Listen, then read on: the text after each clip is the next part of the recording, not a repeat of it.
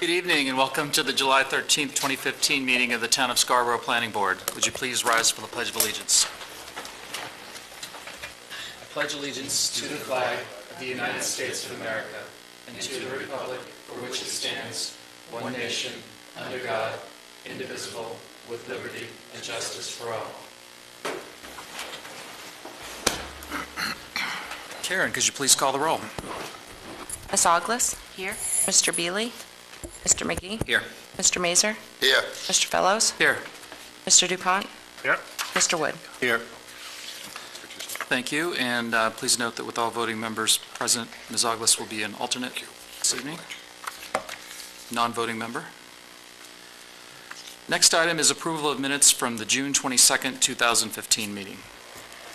Move approval, Mr. Chairman. Second. Any discussion? All in favor? Should to be unanimous. Thank you. Just one note on the agenda for this evening. Item number 8, BBS Enterprises requesting site plan review for 62 Muzzy Road Asian Fusion Restaurant is tabled at the request of the applicant. Items number 4 and 5 are public hearings, and a public hearing and a companion map discussion. We'll take the presentations together, and then we'll do a public comment and board discussion separately. Item number 4, the Planning Board will conduct a public hearing to receive input regarding proposed amendments to Zoning Ordinance Chapter 405, updating the Higas Parkway HP District to allow for food processing subject to performance standards. And item number 5, the Planning Board will conduct a public hearing to receive comment on amendments to the zoning map. The zoning map amendment proposes to change a portion of map and lot number R50, lot 34A, from General Business District B3 to Higas Parkway District HP. Would you like to introduce this one briefly, Jay? Actually, I think I'll turn it to Karen Martin, Director of SEDCO, for the introduction. Thank you. Thank you, Jake. And I'm Karen Martin. I'm the Executive Director of the Scarborough Economic Development Corporation. And I'm here tonight to introduce the proposed update to the zoning ordinance, which would allow certain types of food processing to be conducted in the Higas Parkway zone. And you're stuck with me tonight because Dan is still in Norway right now. He's on his way home. So if you'll tolerate me for the evening, I'll walk you through some of the zoning changes. But first, I really wanted to remind everyone that, we're always looking to update the ordinance and keep current with what's happening in the economic development world and make sure our zoning ordinance has, plenty of area for really the types of development that are occurring in the region. And, it's not really surprising that we wanted to take a look at food processing simply because this region has really started to become a powerhouse with regard to food processing. The area received a federal designation last year.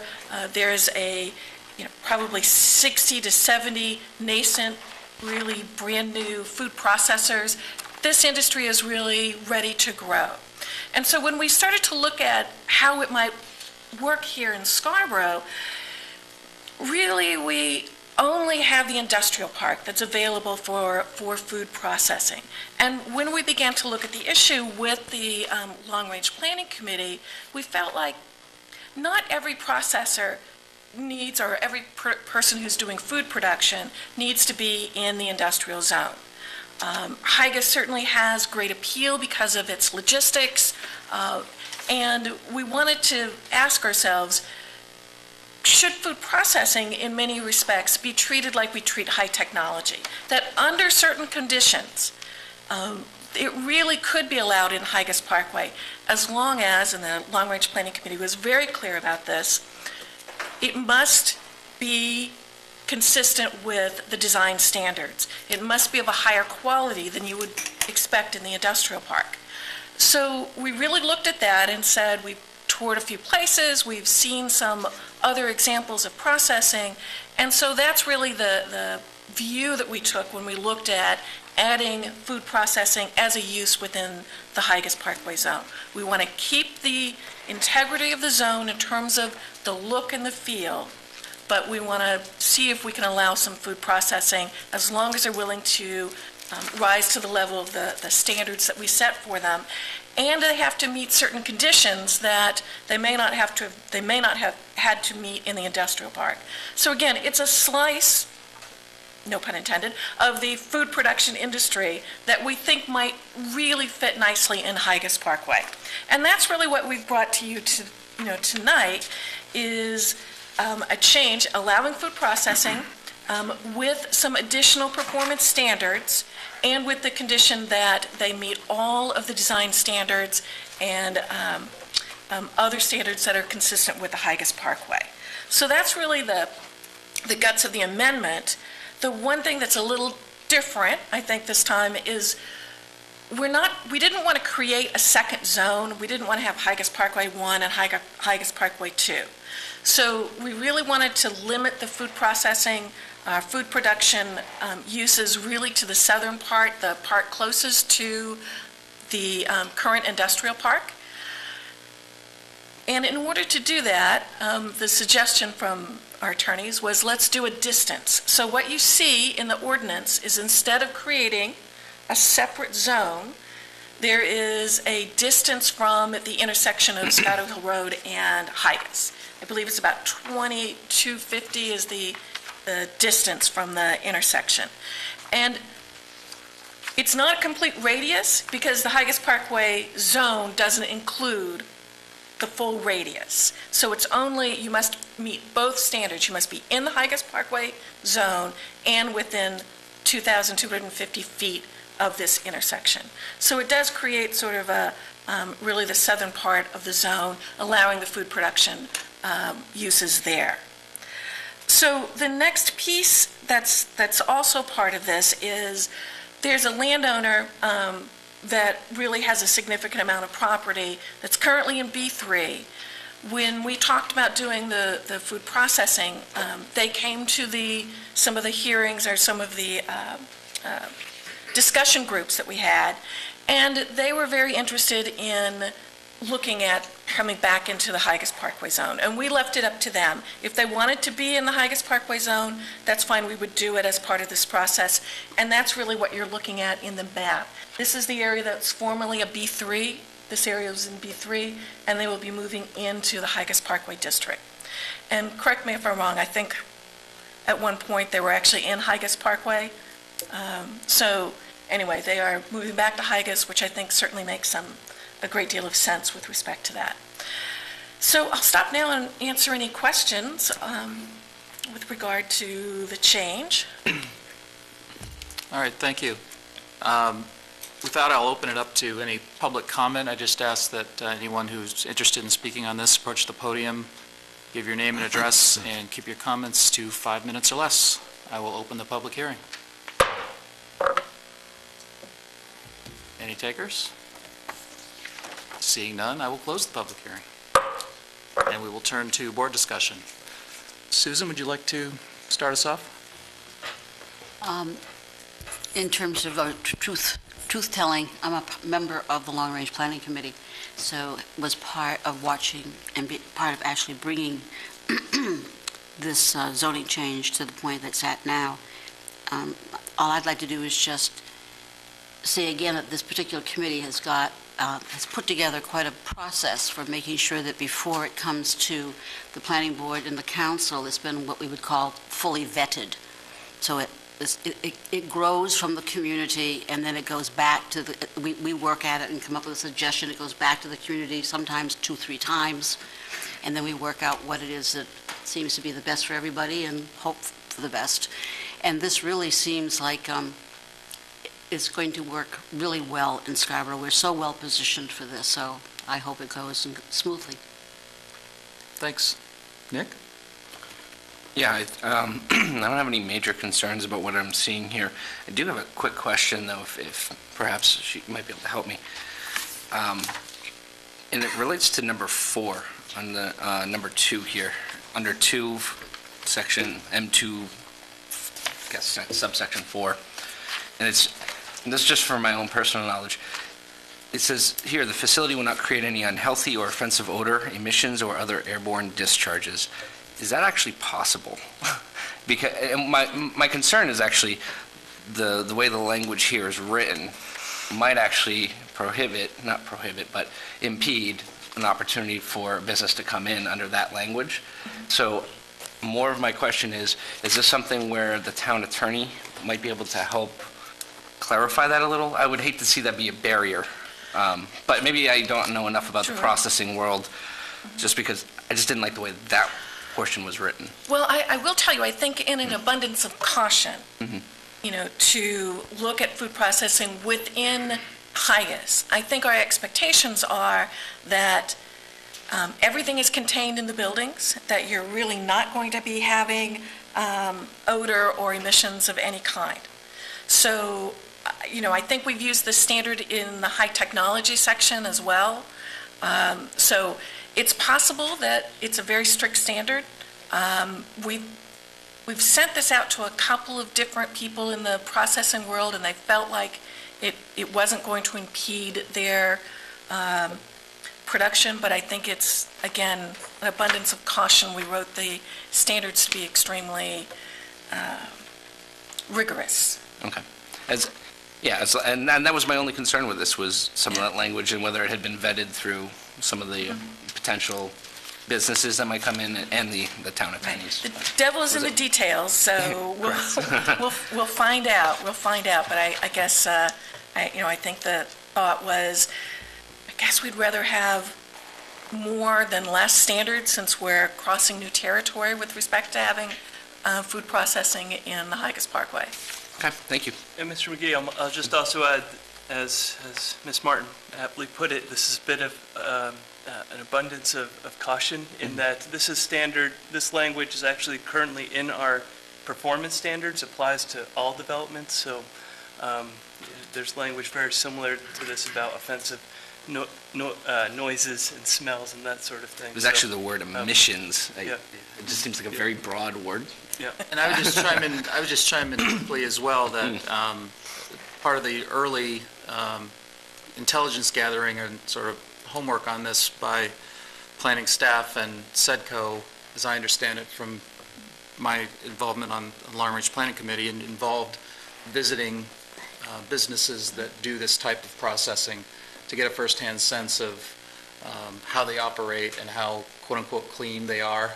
And it was my impression that one of the big takeaways from that experience was that the types of businesses that might consider this district really are kind of next generation and, not your grandfather's food processing operations. So I think that kind of was part of what inspired that approach to the district. So yeah, and like I said, I'm comfortable. I just didn't want to make sure we weren't recommending something that could have been a bigger impediment down the road.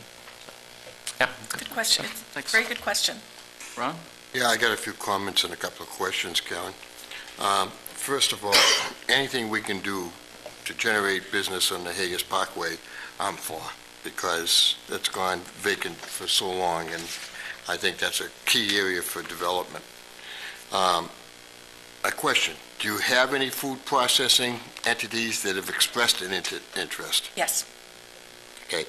And picking up on what Nick said, and which I think is a good point, Nick, are we eliminating fish and lobster processing plants with this issue?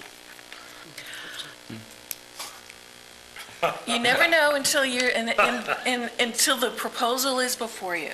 However, I will say that we ran the draft standards by a processor who said they didn't anticipate having trouble meeting it up. So, we're trying to. It's a delicate balance. We want to do what's right for Scarborough and for the Higas Parkway. So we're trying to write the ordinance that meets what we view Higas Parkway as, and we're taking this step toward allowing processing, but it's not an industrial zone. So right now, when people look at the the general descriptions, we've been told, yeah, we think we can meet those. Devil is in the detail, as always. Okay, but I'm going to go on record as saying that I would be upset if we did eliminate that industry, because if you read all of the articles, which I have closely read in the last few months, the biggest need in the state of Maine is in that particular line of processing. And I still think that it would fit, in my opinion, on the Haggis Parkway. I wouldn't want it in other areas of Scarborough, but in that area, I certainly would vote for it, as long as it, came up to all the other, pies. That's all I have. Thanks. John? Okay, I agree with Ron, certainly needs some development on Haggis Parkway, but I'm going to go back to the opposite direction on Nick, on the outer. What are the standards we have in place right now? Seriously, what are the odor standards in town? How do we say, well, we don't want it because we built this facility and it's stinking too much? How do we stop it? How do we prevent it? Question for staff. We don't have sort of a defined, it's not defined, the language,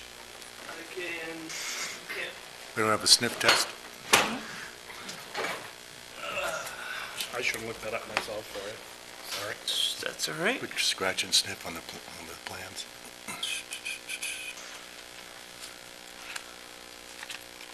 So I was looking that up. I seriously don't have a problem with this project, but if all of a sudden we've got a facility that comes in and it's very offensive to everybody, how do we correct that problem? If we don't have that in place, then I'm not in favor of this change. Yeah, what we have in the performance standards is, well, it's actually it talks about an industrial district, so I may have overstated. It talks about no permit shall be issued in an industrial district for any use which may be offensive because of noise or vibration, odors or fumes, smoke or dirt, or because of fire or explosion or any other hazard or nuisance. So it talks about this odors and fumes, but it doesn't give real definition. So I would say, as Ms. Martin pointed out, the devils would be in the detail when any application would come before this board. If that was one of the issues we were grappling with, that we would take up those details at that time. So that's a problem I have with this, the way it's right now. We don't need what is the hot sauce, sriracha? We don't need that situation to pop up in. I mean, that's a detail I think we're omitting here. We're forgetting, we need to pay attention to. And I'm totally for development, but at the same time, we don't need something we can't stop because of our ordinance. That make sense? I'm all set. Thanks. Mike? Thank you, Mr. Chairman. Yeah, I would echo the comments of Sue, having served on Long Range when it was known as CPIC. I know that you work very hard and you make sure that it's quite ready for prime time before we get it, and this certainly appears that you've done your homework. I'm just kind of curious about the 2250 from the intersection, what that really looks like. I don't have a scale here, and then a follow-up would be why? Sure. I don't know, Jay, if you can do the length, but basically, It essentially runs up to about where the salt pump climbing gym is going. That's essentially the extent north, and it would run and include, oops, I just lost who I had before. Would include the parcel that's proposed to be changed into the Haggis Parkway under number 5, and then, as I said, it runs just about to where the salt pump climbing gym is going in. Okay. And why? Why the limitation? Sure. We looked at the entire parkway, and at one point we did talk about allowing this everywhere. But one of the things that's happening is, we've got the Gateway Square property that's already really under contract zone and was going in a different direction. There are a couple of other parcels that are really the gateway into Scarborough, in terms of coming right off the highway. So we felt like, again, it's a little bit of an abundance of caution. Let's define the area closest to the industrial park first. let's make sure that we're managing it well and that it is what we think, the food processing end of things is going to be. So we really took a look at that and felt like we were most comfortable with looking at the area closest to the industrial park. There was no magic. There's no magic, and we looked at several iterations of this. And in fact, we sent it back to some of the folks who were at the discussion section, and that really was their consensus as well. They felt like, it's the properties closest to the industrial park that make the most sense. And so essentially, you don't want it at the gateway of Haggis Parkway, if you will, even though you have a note here that its design and external appearance will meet our standards.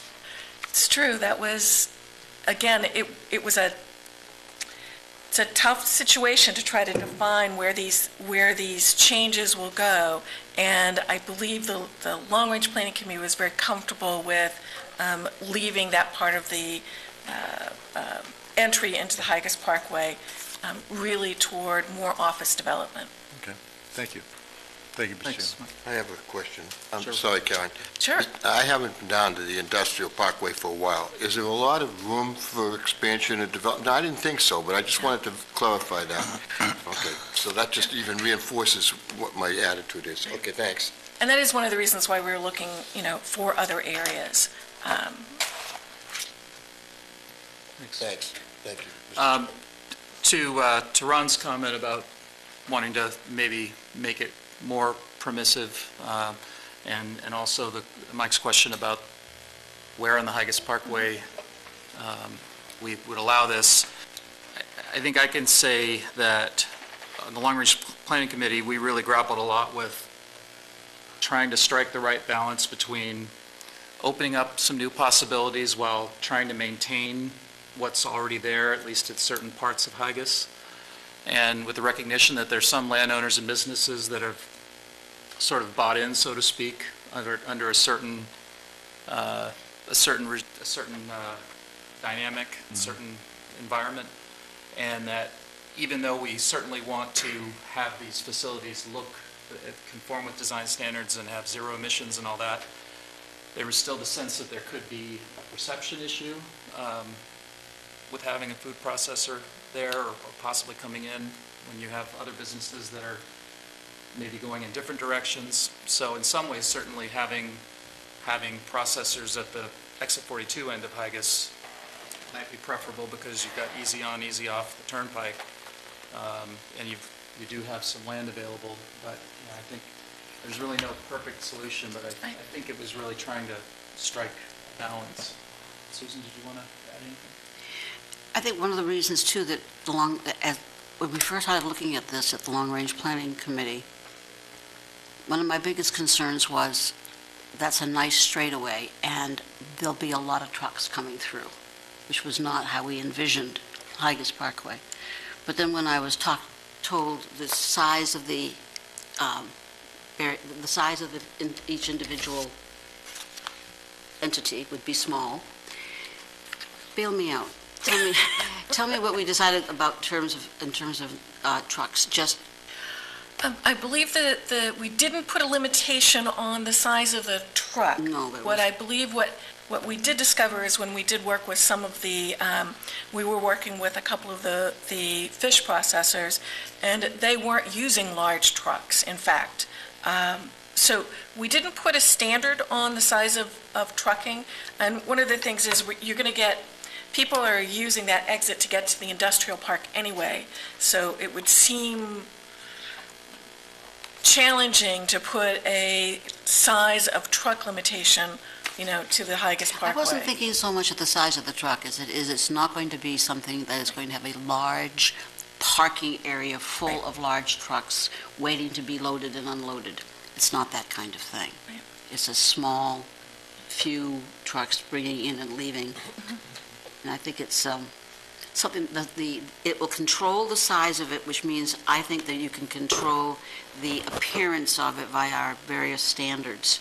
So I'm comfortable with the fact that this is a cautious but not overly cautious way of seeing if we can meet what is a very definite demand, and we're so well situated for it. Anyway, thank you. Thanks. I just feel you're giving with the left hand and taking with the right hand. I really believe that, because if you're going to have a food processing, you're going to have trucks. If you're going to have any sort of brewery, you're going to have trucks. They can't avoid that. Right. So if we're going to put the language in the left hand, I don't think we should be taking it out on the right hand. If you don't want them, fine. But I think it's But as it stands, we don't have, there's nothing in the language about trucks. No. I happen to agree with you, but I don't think there's anything Correct, in we there. did not limit the, Did not. Right. okay. Thank you. Thanks, Ron. So as you can probably gather, I support this. I think it's been well vetted, and it's a good attempt to strike a good balance. I definitely hear the concern about enforcement and sort of how does, I guess it's how does the board evaluate whether something is likely to have some kind of a nuisance effect, and also part enforcement, once it's built. If there is an issue, what do we do? I would argue that we could say that about most of what we deliberate over and approve. Obviously, there are some unique challenges with something like this, but I would say that those are things that, as is often the case with new ordinances and new zoning, that will need to be sorted out as we go, and going back to the devil's in the details comment. So I think clearly there are some caveats that have been mentioned and some reasonable questions and concerns, but I think I'm hearing that the board as a whole is supportive of this. Absolutely. Right? Okay, thank you. We'll now turn to public hearing for any comments on the zoning map amendment. That's right up there.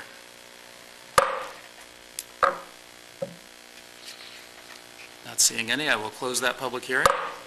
Is there any separate discussion about the map in particular? All right, not seeing any, I think we're all set with this one. Good. And we'll look forward to seeing how it evolves from here. Thank you, Karen. Item number 6, Maine Family Eye Care requests a sketch plan review for 370 US Route 1, Assessor's Map U39, Lot 44. Jay? Yep, thank you, Mr. Chair. As you just noted, this is a sketch plan application, so it's not a formal presentation, but rather an opportunity for the board and applicant to have a informal discussion about proposed reuse of property, as we've just mentioned, at 370 US Route 1, currently the home of Cliff's Antiques. Just for the board to note, the underlying zone in this area is the B3 zone, which generally allows for this type of commercial activity.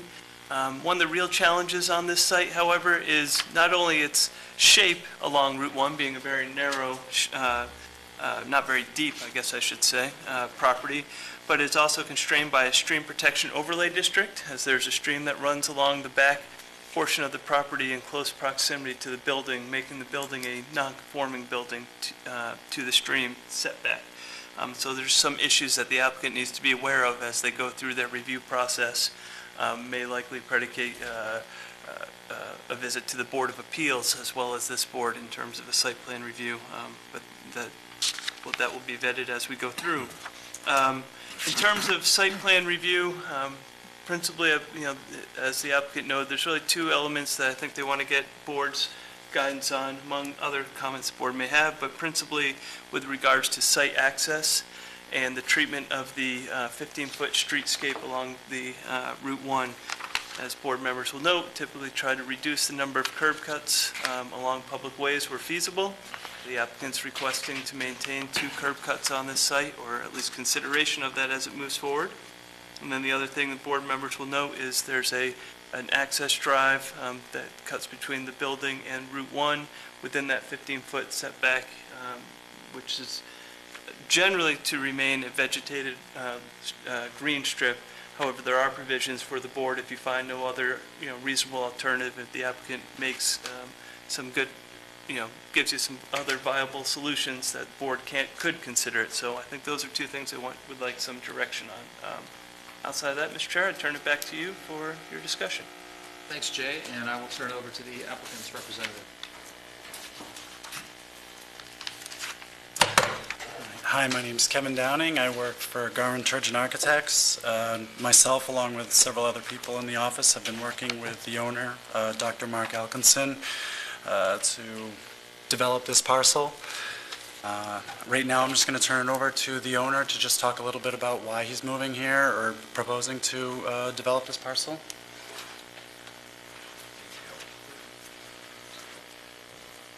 Ladies and gentlemen, my name is Dr. Mark Elkinson. I've been a practicing optometrist in the city of South Portland for the past 25 years. I'm hoping, at least another 25 years ahead of me at this point. And I've noticed over the past number of years that we've continued to expand in what we're doing in the city of South Portland. I've got a lot of patients here in the Scarborough area, and indeed what I've been trying to do is to consider looking at different alternatives to have a practice location that can actually expand over the next few number of years. I do have patients currently in the city of Scarborough, so indeed it sounds like more of a central location that indeed would make it easier for their access to get to my practice by Route 1 and certainly even by Route 95. Certainly giving us a larger parking lot, believe it or not, than I actually currently have in the South Portland area. And indeed what I've been trying to do, of course, is back in December of 2010, I've been in the papers buying this practice or this location itself. I'd like to see if we can potentially move forward to develop my practice into the Cliffs Antiques building area. That's what I'm hoping to do anyway, with your help. Thank you. Thank you.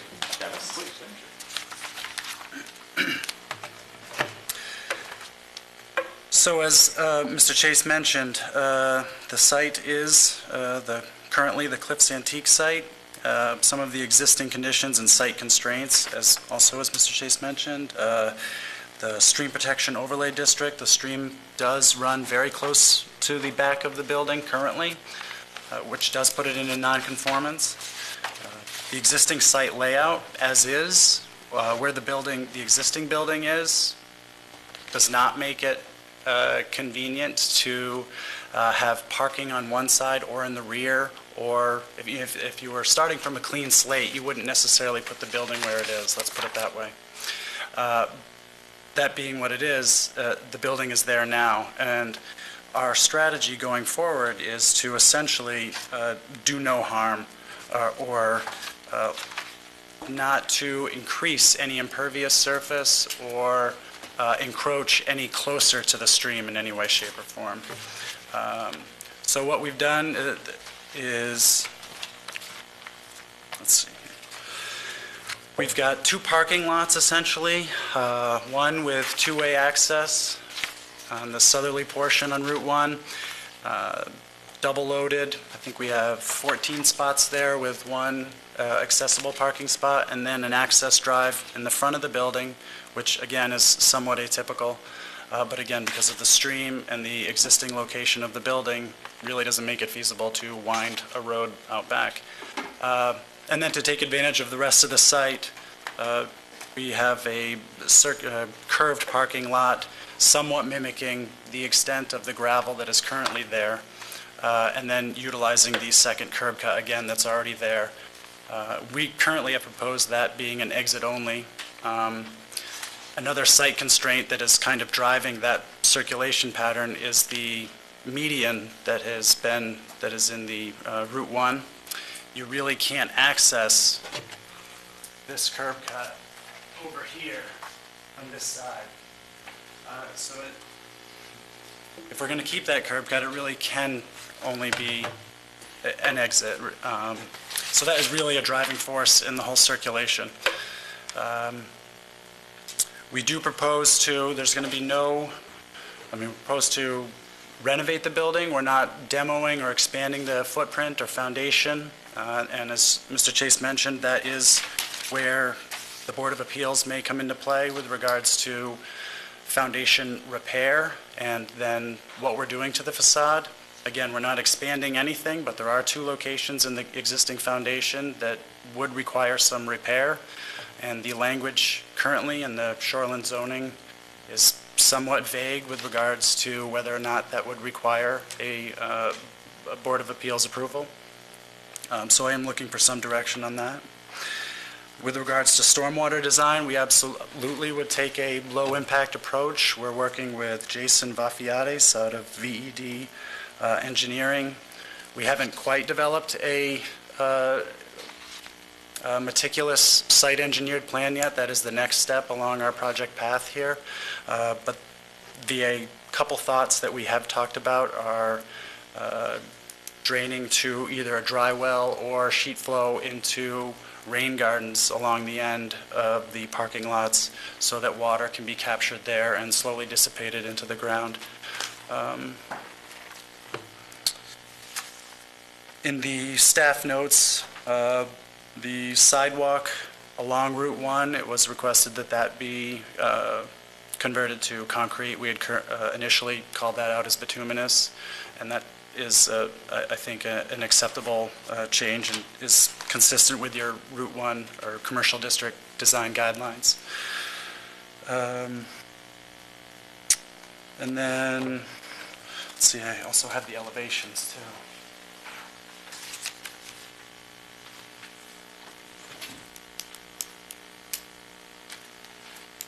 So the building design itself really doesn't change the shape of the existing building at all. It adds a couple parapets on either side. The idea is that the building would be divided up into 2 units, one being Dr. Mark Elkinson's Maine Family Eye Care practice, and then one, much smaller section, being a proposed tenant in the future. The overall square footage of the building is, I think, 5,600 square feet. Based on the parking requirements, we would need 23. We are showing 26 right now with 2 accessible. Some of the materials on the building, a lot of it in appearance is somewhat contemporary and modern. It's not totally out of place in that the Range Rover building is directly across the street and shares some form and some material elements. Some of the trim we're proposing to be aluminum or some sort of metal. The paneling would be Dryvit or perhaps metal also. Stone veneer base, storefront windows and door systems, and possibly along the back facade where you would basically not see anything ever, perhaps do vinyl on that facade to keep costs down.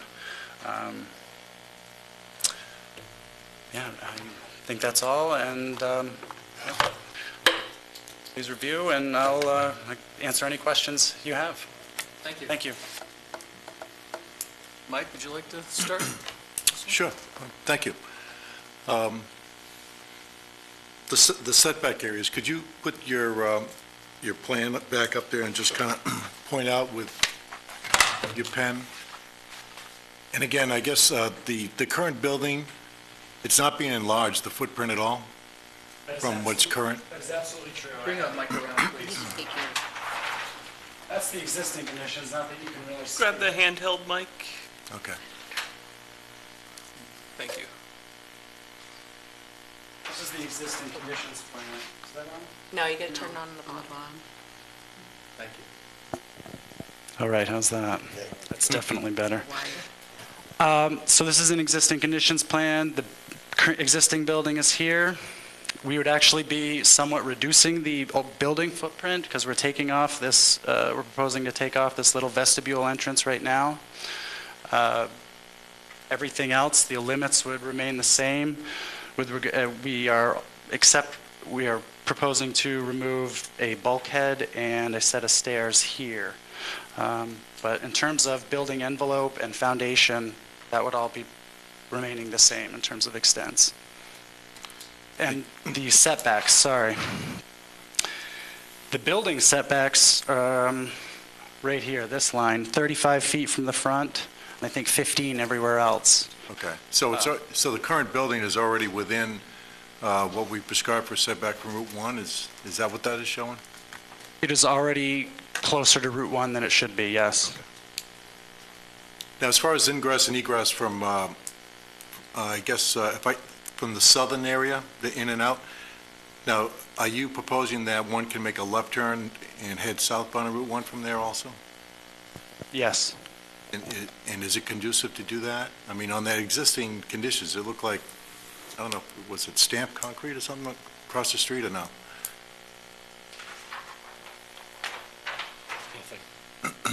There's nothing there? I think it's just, Is that a turning lane, or? yeah. No, it's turning. Okay. Yeah.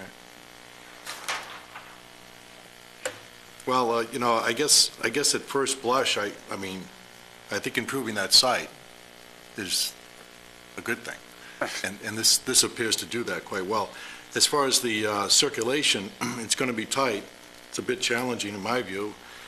I'm not sure how that left turn will work, but I'll reserve judgment and see the analysis later on. If it doesn't, I don't know what your plan B might be, but I'm sure it'll work. You've already looked at that. It just seems to me to be a bit busy right there, excuse me, asking vehicles to queue right there and hope to make a left turn for southbound on Route 1. There could be conditions that would make that pretty difficult to do. I mean, here turning left. Right. Correct. I don't disagree. I don't know what the alternative is to make a left out of any of these spots, anywhere here. I don't know if you guys know where our office is. It's impossible to make a left onto Route 1, like, a lot. But yes, we're not totally sold on the circulation pattern right now, and we are going to confer with our engineer following this. But this is what we've come up with, and we did explore several options before that, including 2 separate parking lots on either side, which simplified the internal circulation at the expense of creating 2 separate lots, one that is really inaccessible from 1 lane over here. Yeah. No. Okay. You mentioned leaving space for a future tenant, but if I heard your parking numbers, that might limit what you might foresee using that space in the future, unless you have another way to add parking. My parking numbers include this space as a commercial okay. use. All right. Yep, so we've included that in our parking calculations. Oh, good, okay. I misunderstood. Very good. All right, I think that's it for now, but it's encouraging from my point of view. Thank you. Thank you. John? I agree with Mike, encouraging, looked like a good-looking, possibly good-looking project. What was the question, Jay, on the 15 feet of green space? Yeah, so... How short are we on that, I guess is my question. Well, technically, usually it is measured from the right-of-way. As drawn, the green space is not even on our parcel. It is in the public right-of-way. Okay. And so that is why it is not typical. So So the standard... could we still do some landscaping in the right-of-way? So yes, yes, I had actually a conversation with Mike Shaw, Public Works Director, about that exact point, sort of trying to get a sense of where does he see the road in any reasonable future going, and it's pretty blown out. There's 4 lanes and there's the turning lane, so it's not going to get any wider. So he was pretty comfortable that the town would probably be able to work with the board and the applicant, if the board, So it's nothing that's going to happen in the next 10 years or 15 years that the road's going to get widened. Right. So we could ask the tenant or the owner to do a little landscaping in that right away. that would, It wouldn't have to be Yep. a lot, but just, yep, I think Would that help. would be, I think, Susan, I'm taking your thunder there, sorry. I have a convert. Yep. Are you kidding? I'm all set, thank you. Thank you. Yeah, I'm unclear. Are you tearing down the existing building, or are you just renovating the existing building? We are renovating it. We are not tearing it down. We are repairing the foundation in 2 locations. It's a crappy building. Oh, my God. I'll get technical on it. Well, That's their problem. I know. Believe it or not, there was some consideration at one point of even adding a second story. Very early on, we did do a preliminary structural report on the Decided- building, decided and that was not a that good was idea. not going to happen, yes.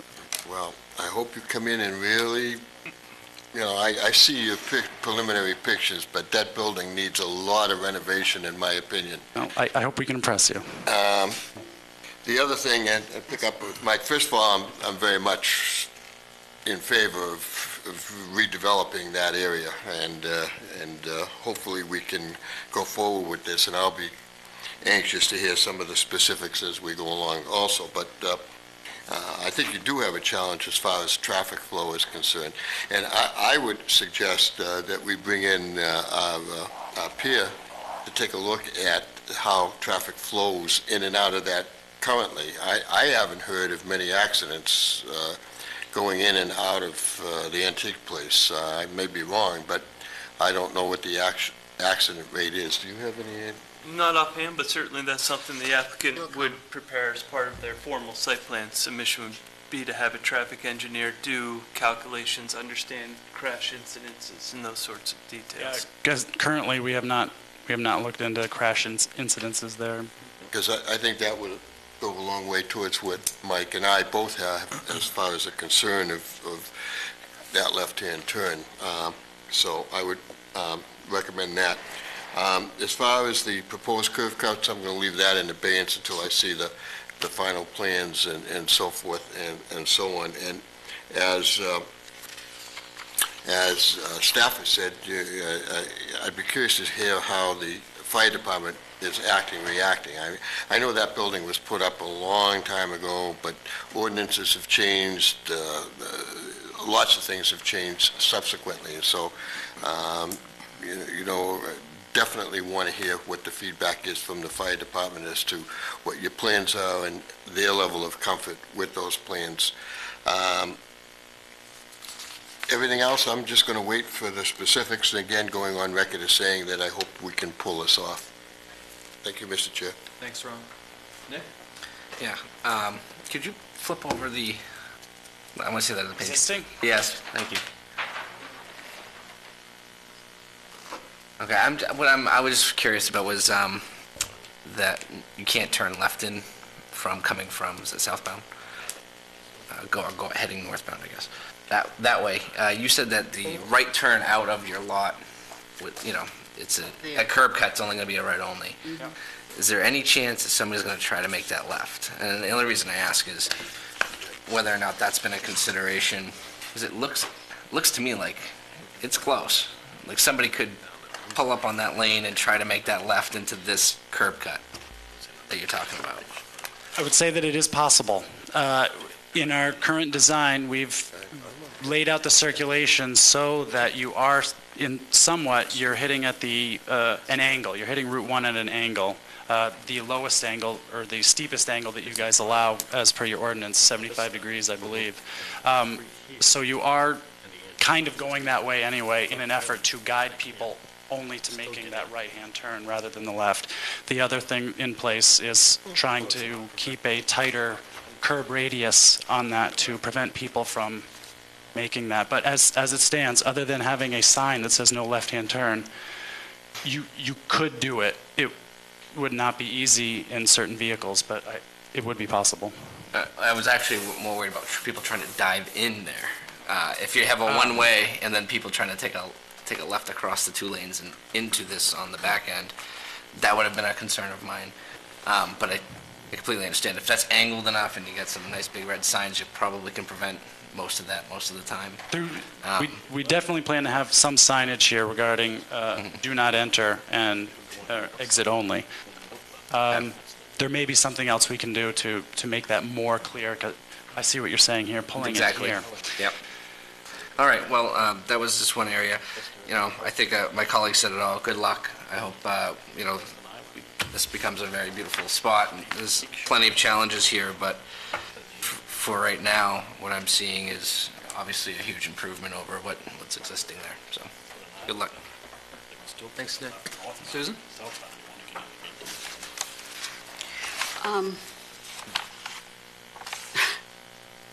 Crazy. It's just crazy. I don't really have the things that are clear to me, I don't really have any problems with the landscaping going in the right-of-way. What the landscaping ends up being, I would like to suggest you need to get really creative.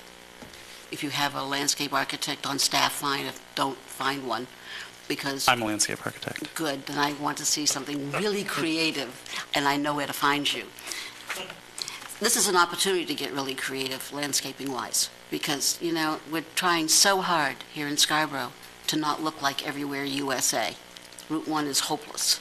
What the heck, you can't make Route 1 in Scarborough look like what they're doing at Route 1 in Falmouth. It's not possible.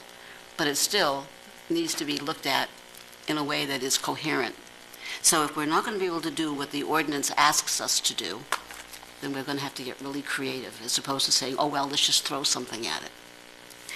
I'm not concerned, I'm curious. It goes down a lot from Route 1. The lot goes down. Yes? Am I making this up? We do have some topo here. There is somewhat of a slope down to the front facade here. After that, it's somewhat flat, level out towards the back. But there is a grade change between here and here, a couple feet. I'm just I'm on alert to this sort of thing because I was on the board when Dunkin' Donuts went in. Up here, Route 1? Woo. We didn't catch it.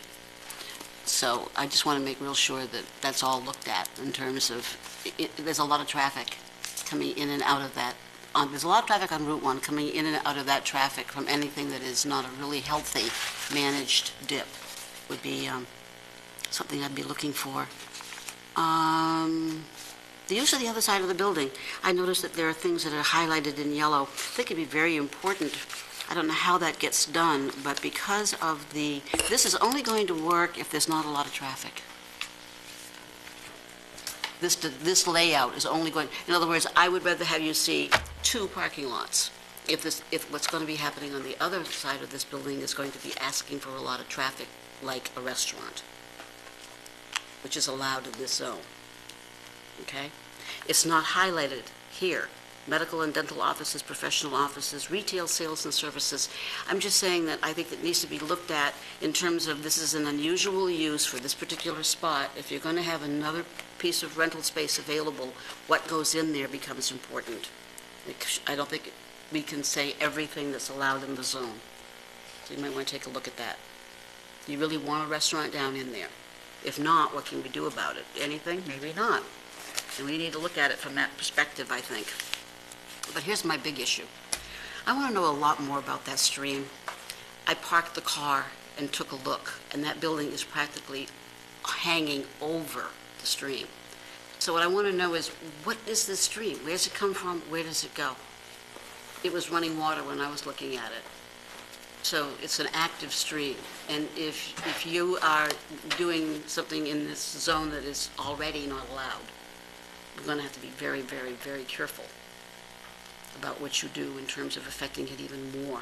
I don't know about going to the the Zoning Board of Appeals. Do they have to do that? I think that's an ongoing discussion. We'll have to meet with the zoning administrator and understand the full scope of what's going to happen with the building. That's what I was going to ask. If we don't know, I'd like to make sure that we do find out, because it's not, I just expected a little dribble, but it's not. It's an actual reasonable size stream with some very high ravines, and it's wet, so the water comes up quite high. So I would like to know, where does it feed from and where does it feed to? I don't exactly know either. No, I don't need for you to tell me. This is a sketch plan. I just want to make sure. And then last but not least, the royal we, are not happy with the exterior at all. No, it doesn't look anything like, I think, of what we were hoping for Route 1.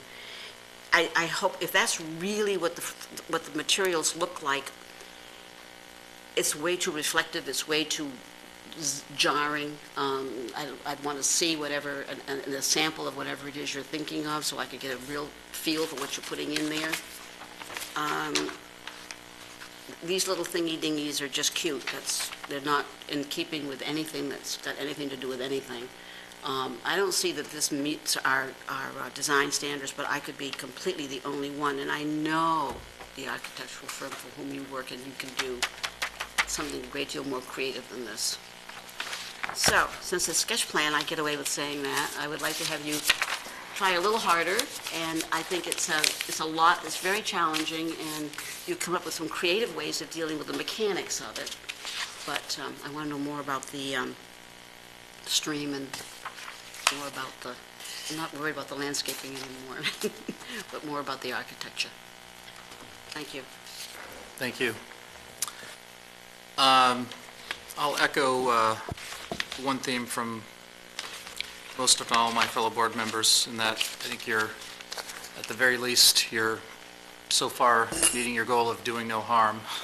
This is a situation obviously where we have an existing non-conforming use, and I share Susan's concern about the stream, and that all kind of folds into that obviously, and so I'm glad to hear that you're open to considering low-impact design and looking at different ways of handling water, and that you're, at least around the margins, reducing some of the impervious area. So we'll look to see how that develops going forward. I'll also pick up on Susan's comment about architecture. Obviously, it's just sketch plan review, but obviously encourage you to go back and revisit the design standards and think about how you might refine things going forward.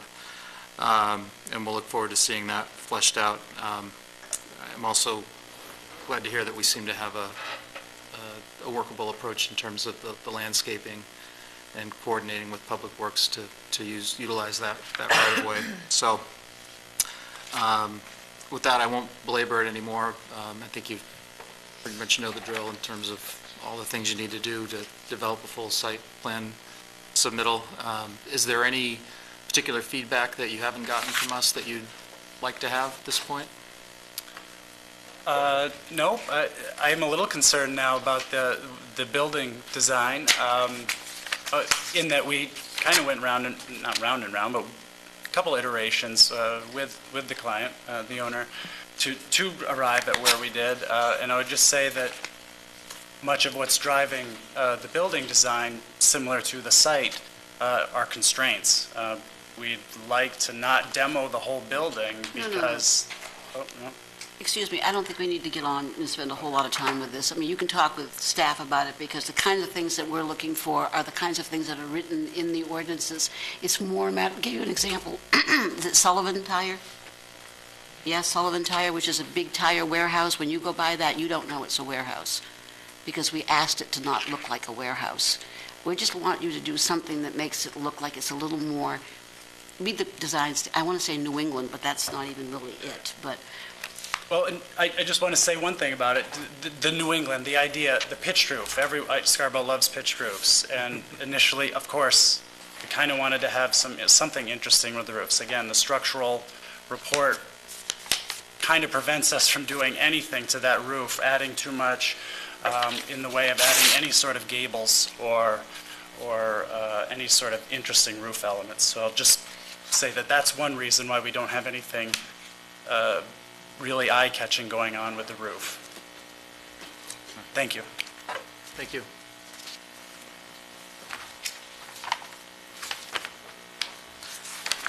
Item number 7, Go Green Landscaping, Inc. requests site plan review for 4 Royal Ridge Road, Assessors Map U37, Lot 18. Jay? we need a little drum roll. Thank you, Mr. Chair. Let's see, as board members will recall, this item has been before you in a couple of iterations now. This is really the third step of a plan development review process. As you'll recall, the first step is a site inventory. Second step was a master plan. The board approved a master plan at your last meeting. Now the applicant is before you, as I said, for the third and final step, which is the formal site plan review, really getting into the nuts and bolts of the development and all the details therein. Just make note that one of the items that the board is to consider as you look through the site plan is to find that the plan is generally consistent with the master plan. Staff has reviewed that and it seems fairly consistent in our estimation, but certainly if board members have cause for concern, this would be the time to address those. You will have received some comments from staff, Woodard and Curran, as well as Goral Palmer doing a peer review on traffic, and as I mentioned, Woodard and Curran doing the civil engineering review. In staff comments, we identified a host of items in terms of really the details, as we just talked about. This is really the details time. In terms of, one item has to do with the keeping of commercial vehicles on the site. As we've talked about, this is being identified as a retail service, which the type of activities the landscaping company are to be conducted either indoors or in the outdoor storage space to be sure that those items are in keeping with that. Otherwise, it would be really more of a contractor's yard. So that's an important element for consideration. Other things that we flagged had to do with the landscaping. One of the provisions in the site plan review ordinance is that for development of this scale, that landscape plans be developed by a landscape architect. Seeing that the plan was a little stark for the scope of the project in terms of what the ordinances call for. In terms of stormwater management, Woodard and Curran did flag request that the applicant really consider additional work in terms of water, particularly water quality on this site, given that the discharge is pretty close to the marsh. So the quantity of water isn't so much a concern, given that that's a tidal influenced area, but ensuring that quality issues are controlled. A couple other comments with regards to the outdoor storage area, ensuring the design standards seek to ensure outdoor storage is compatible with the overall architecture and theme of a site. Those are sort of some of the highlights with regards to staff comments. And with that, Mr. Chair, I turn it back to you for board discussion. Thank you. Before we turn it over to the applicant, I just wanted to briefly note that, based on my review, my understanding of kind of where we are with this and reading the staff comments and everything that's been submitted, made a lot of great progress. I think there are enough details left to address, including the landscape plan, photometrics plan, and other items that are spelled out in the staff notes that we're probably not ready to consider actual approval tonight, but we'll talk about that. But we would hopefully, and it's certainly up to the board. It's not my call by any stretch, but one outcome might be that we sort of tee this up as a consent item for the next meeting. But with that, I will turn it over to the applicant. Great, thank you. Mr. Chairman, members of the board, my name is Lee Allen with Northeast Civil Solutions. I'm joined tonight with Mike Richmond from Custom Concepts Architects and Dave Milevsky from Go Green Landscape. As Jay mentioned, there were several items that were brought up in staff review comments. I believe we have addressed or can address every one of these items tonight in front of you. We've talked to peer reviewers. We've actually had an email back from the traffic engineer today saying he was satisfied with the response from Bill Bray that was sent out the latter part of last week. Also have met and discussed the project with Dave Sinise, the reviewer for Woodard and Curran, and I think we're in agreement on the stormwater. I'll also share with you the photometrics plan, which was unfortunately erroneously left out of the packet sent to you. The locations of the lights that were shown on the site plan are correct. The photometric plan didn't make it in there for a mistake on our staff's part. We have a landscape plan as well, and we can talk through these things. I think we've done enough to hopefully get a conditional approval based on staff review of these comments. With that, we'll just jump right into some of the comments. We also met with Jim Butler, talk about some of the fire safety issues. The one thing was that we needed to add a fire lane around the back side of this. We were able to do that and discuss that with him, and pretty much have satisfied his concerns by doing that.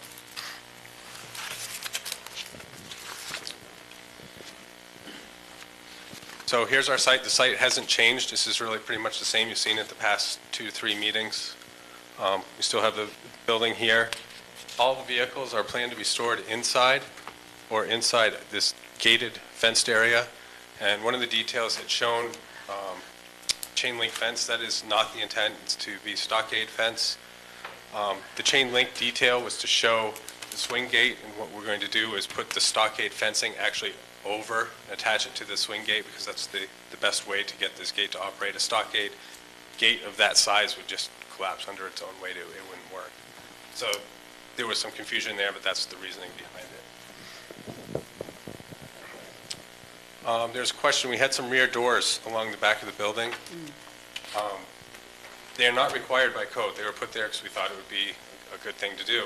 Well, if you put doors to the rear by code, if you have doors to the rear, you need to connect them with a sidewalk. And we did not want to run a sidewalk all the way around the building. We were close enough on impervious that we didn't want to add more impervious. It's good, would kick us into, frankly, a state DEP permit, stormwater permit, something we didn't want to go through. So we've eliminated the doors off the back, therefore eliminated the need for any walkway.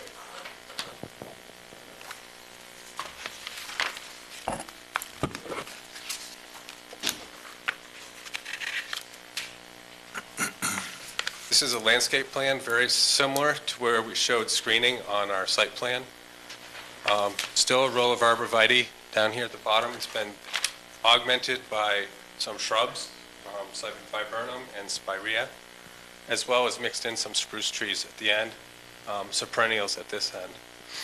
Similarly, we added a tree as you come in, some perennials around the bottom of that tree, some perennials and shrubs around future sign location here, or this proposed sign location here. This area up here, looking back towards the building, the east side of the building, added 3 maple trees, a spruce tree, and some shrubs around this area.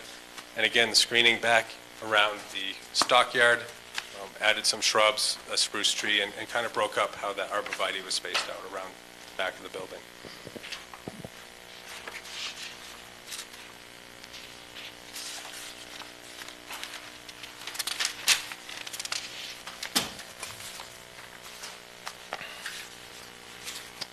Stormwater management. In our discussions, we understand that we need to meet some water quality treatment based on the post-construction stormwater ordinance that the town has.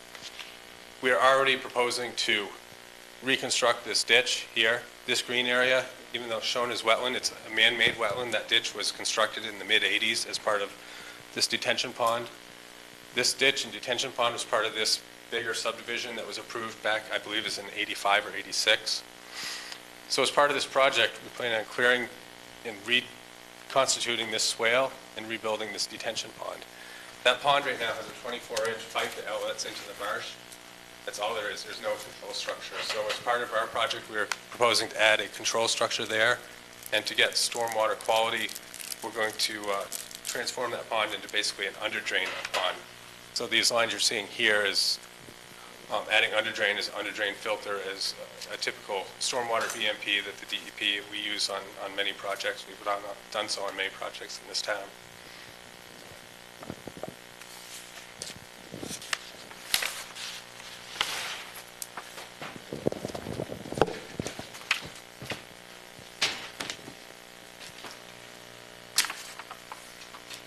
This is the photometric plan that did not make it into your packet.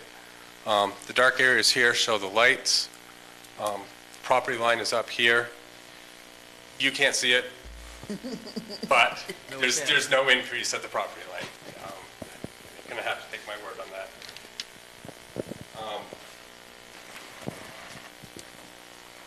I think that's all for me. I think Mike is going to take a couple minutes, run through the building architecture, and then we'll open it up for questions.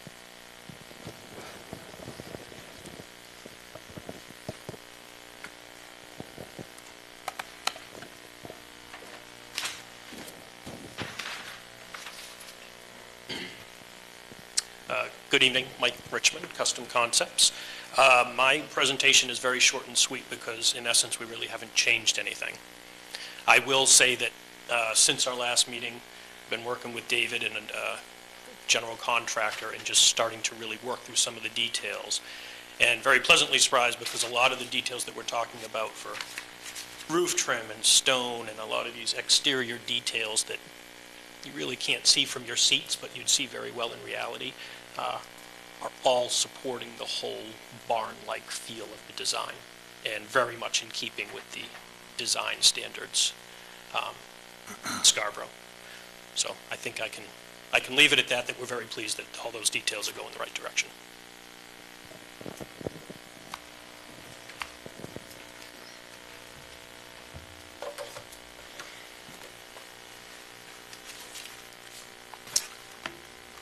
Happy to answer any questions you would have.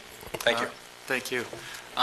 Before we go to the board, we do have the opportunity for any public comment. So if anyone is so inclined, come on up. All right, seeing none, we'll go to the board. And Nick, would you like to start? I suppose.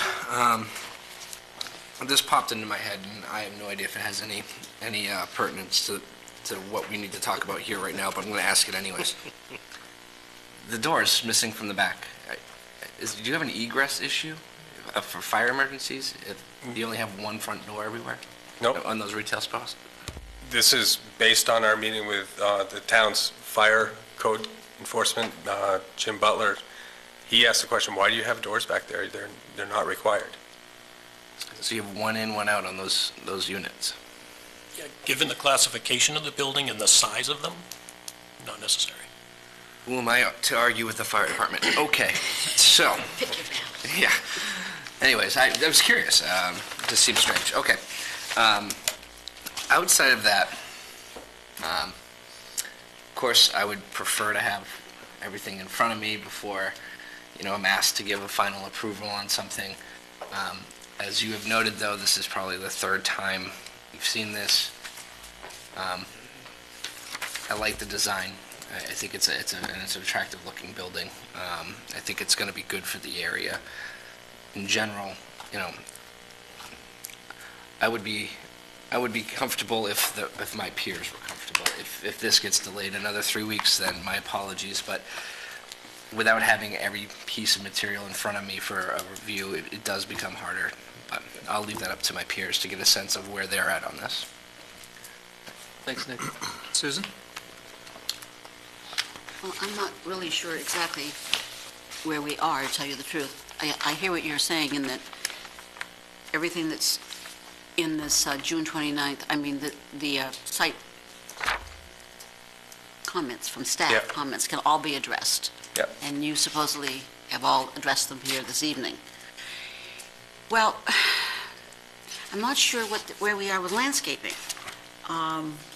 You're going to, I don't see, if I missed it, the updated one with where you're going to be adding something to the arborvitae down below. No, it's a plan that it was just recently done. Okay. That's why you don't have it. It's more presenting, and as my understanding is part of what we present, it all goes into the record and is part of our approval. Okay, I just want to make sure that it's been a while since I've done it, so I want to make sure that we're doing this the way we always do it. We don't have to have it all written down before we give preliminary approval, right? That's what we're doing, is giving preliminary approval. For site plan, there's no preliminary, there's just this is approvals. just approvals, So it's, as staff will act at the discretion of the board, depending on the level of detail And you'd if we're like going to to see. consider doing that, I would like to have one of the conditions be that we actually see the landscaping plan. Sure. This is, after all, a landscaping company. That's the obvious, right? But I had to say it. A landscaping company, so do us proud, okay? A little arborvitae does not a landscaping company promote. So I just want to see more, and I think that they've got the idea, but So is that something that you would want the board to see? Because, if you want the board to see it, I think that's where the notion of the board has used this consent item as a way for I the think boards that I can generally. trust staff to do Okay. this. If staff wants any outside help, you can always call me. Can I ask a question? Can I ask a question, Lee? And I'm not trying to be glib, but I think for the benefit of all of us, given if we were to grant final approval tonight, it seems like there'd be quite a few conditions, some of which are, some of which maybe go beyond what we typically have for conditions, in terms of the amount of work and coordination involved. What is the real benefit of It's having that? Big benefit to us. We've already had our purchase and sale agreement extended twice, I believe. The next extension ends on July 30th. That's all they're allowed. There is no more after that. And I didn't want to bring that up because I don't want to put pressure on the board to say, and I've seen this happen before, where that doesn't make or break it one way or the other, but I can tell you that's where we're at. We've extended twice. There's not going to be a third time. So if we can do this through conditions, it would be very beneficial, I think, to the applicant and hopefully the town with a decent project. I mean, you're right in that we don't generally like being put in that position, but it is helpful to understand that context, because at a certain point, when you have a certain number of conditions, by the time the thing is actually really fully approved, you've gone another 3 weeks anyway. So I wanted to make sure we understood. Yeah, and I'm hoping that that's not the case, because we've already done the work. It's just a matter of having the work looked at and reviewed. Okay, thank you. Susan? Yes, but if the timing was that close, to wait until tonight to tell us that you have the answers to this, as opposed to putting it in writing, I mean... But we got the comments last Wednesday. I'm not going to get involved in that. I'm sorry, I take that back. I don't care about whether this happens with conditions or not, but I do want to make sure that everything that's on the staff comments is covered one way or the other. And then if we have to sit here and go through them one by one, I would prefer not to have to do that, but that may be what we're left with. Because I do understand the applicant's situation. I don't want to ignore it. I would like to be able to help in any way we can, but we have to be consistent, for one thing. Everybody has to be treated the same, and that's important to me. So if we're willing to put in our time to... And I will say and I'll certainly let the rest of the board weigh in, and we'll see where we come out collectively. But I think we've been, it may sound weirdly worded, but I think we've been consistent in occasionally being a little more flexible under certain circumstances within reason. Yeah. I mean, there is some precedent for Yeah. ending a little bit, but I completely agree with you. I think, we've both been on the board a long time and have seen a lot of these, and I know I work in the industry, and time's always of the essence. Well, let's stop talking about it and do it. Right. All right. Ron? Yep. I'm probably the most progressive member on this committee, but this one is a tough one for me, Lee. I mean, and hearing what you just said as far as pinning us in a corner, that's not to say that I'm going to be negative, but it does put a lot of pressure, because I have questions based on what Wood and Curran had wrote and what staff had wrote. And let me start throwing some of them at you.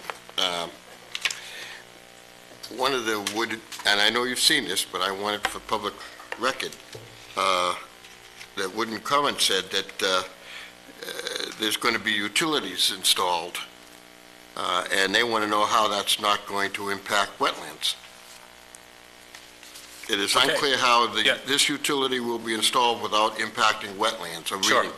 So that's something that we've talked about from the beginning. That swale and that pond, because they're man-made, do not count as wetland impacts. They were already there. They are already utilities. They were utilities as they were presented in 1985 as part of that subdivision plan.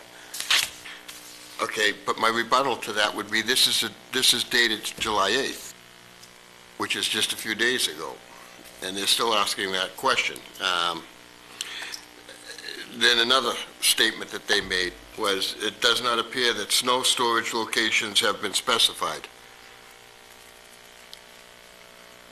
Okay, so again, we have future parking that we're showing all over the place. Those areas are perfect places for snow storage. Those are not needed right now with this use. Those parking spaces are needed down the road, so that's a substantial area on this plan, not to mention the areas adjacent to the road that circles around the back of the building. There's tremendous amount of snow storage area. Okay, next, and their comments. Do you have letters from the Portland Water District and the Scarborough Sanitary District? Okay, so the letter from the Water District we should have within the next week. The Sanitary District, it's before the Board of Trustees on Thursday night. Okay, again, based on the general discussion we're having, those would be conditions. Okay, just so that's understood. And that's fairly typical.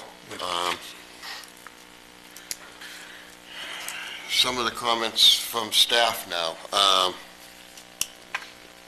And I would like to ask you this. They're talking about a stockade fence. In your opinion, does that go along with the architecture? Because that was one of the inferences. Well, without seeing the details, it's certainly a lot better than a chain link fence. Yeah, I agree with that. So, certainly they've put a lot of effort into architecture, and, if the board, again, at the discretion of the board, if that's a detail you're interested in seeing, I think that's where we have the consent item. If not, then staff can work with the applicant to work towards an agreement, and if we can't, then it would have to come back to the board for resolution. Okay. Then getting back to the outdoor storage, comments from staff is the standards call for areas of outdoor storage. You may have mentioned this, but I missed it. The standards call for areas of outdoor storage to be designed as an integral part of the site, landscaping and architectural plans, and are to be screened. Therefore, staff echoes our statement above about the utilization of additional landscaping to enhance the buffering of this area, which I think goes along with what my colleague Susan was implying. So when I quickly ran through the landscape plan, we had talked about originally an arborvitae screen around that. We talked about augmenting it with spruce trees and additional shrubs, viburnum and spirea type shrubs. And also, can I mention that behind there's nothing but 600 feet of wetland and forest anyway. Okay. I guess where I stand is that, and again, I hate to be put in these situations, I really do, but I also appreciate the significance of the timing here and would not like to see the applicant have wasted a lot of time and money because of any delay. But I guess where I stand would be that I would give the provisional go-ahead with the conditions, but that the conditions be well laid out. Thank you, Mr. Chair. Thank you, Ron. John? So that kind of, Ron covered everything I had pretty much in mind. I'm not sure we can write all these conditions tonight, can we? I did take a very broad brush. I got a question with you guys. What do you need an absolute approval from us? We need an approval with conditions, yes. And I think it could be as simple as saying to meet the memorandums that have already put out before us. I think that's a very simple way to deal with all those issues. That's one of the options that could be on the table for the board to consider, absolutely. And isn't it required, and I brought it up and you kind of ignored it, I think, required to have sidewalks? So, excuse us, we have a spider interrupting the proceedings. A bit odd. So let's see, sidewalks. Those are, what the standards call for is allowing for pedestrian movement and alternative modes of transportation. In terms of sidewalks, we didn't really flag that in staff comments anyway as a major issue. Given the scope of development that's recently occurred and any town plans for future sidewalks in this area, they're non-existent. Board members may recall when the Family Medical Center at the intersection of Route 1 and Royal Ridge went in. With all the recent work that's been done in Route 1, the Higas Parkway, the town did a host of sidewalk extensions and expansions, and this area wasn't identified for that. And so we haven't had this area keyed in. One thing that the board has done, if board members are so inclined, is in areas where there's not currently plans or really any future vision at the present time for a sidewalk, is the potential to maintain at least a pedestrian easement on a parcel to allow for the potential development for sidewalks, should the town in the future, whenever that time may come, be so inclined. But given that Route 1 isn't set up for sidewalks, I didn't flag Royal Ridge as being a... I'm just thinking other development possibly in that beyond your piece of property and below, I'd be happy with an easement. Would that be an issue? Versus you having to build a sidewalk at this point and an easement possibly in the future. If you got a retail behind you, or I guess it'd be west of you, further up Royal Ridge, and other internal. Yeah, I guess my only point is I remember having a discussion when we were talking about the whole master plan about pedestrians in this area, and I think it was fairly well discussed that this area didn't make a lot of sense because I don't know where you'd go. You know, even if there was all this area all the way to the marsh across the street, where are you going to go? But if it's a matter of, okay, let's dedicate some space for this, if this could come up in the future, that's something that certainly talk about. I think we should. I think we've had some cases in town, one that's coming up later on, that the town gave up an easement that we probably should have had. So I'd like to see that as a condition.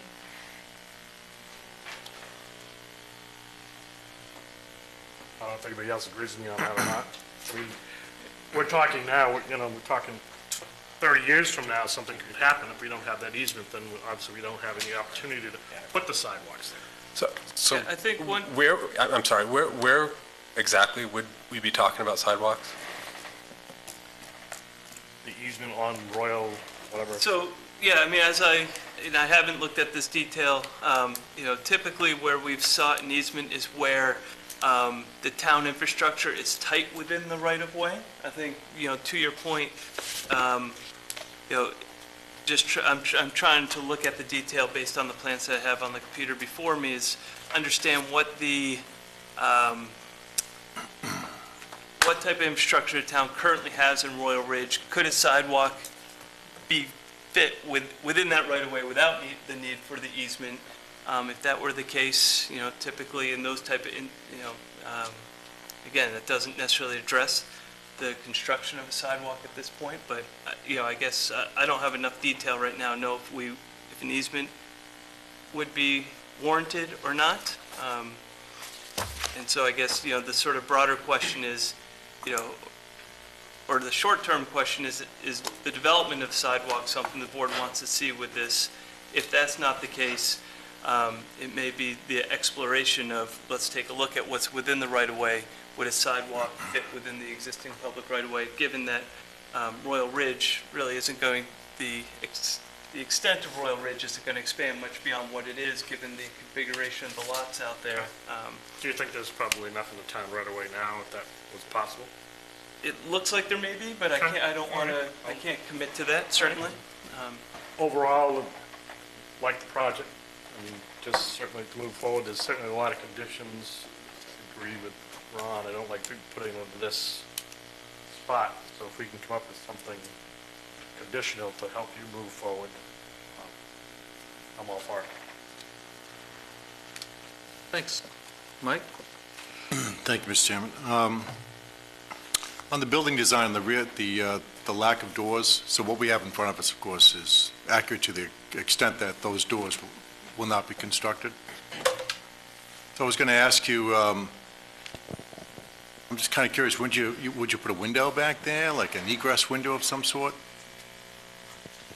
That's a good question. We haven't discussed the addition of windows. But that wouldn't... That's something we could discuss. That would be something you can always ventilation. do on your own and... Correct. For an enhancement, yeah. Correct.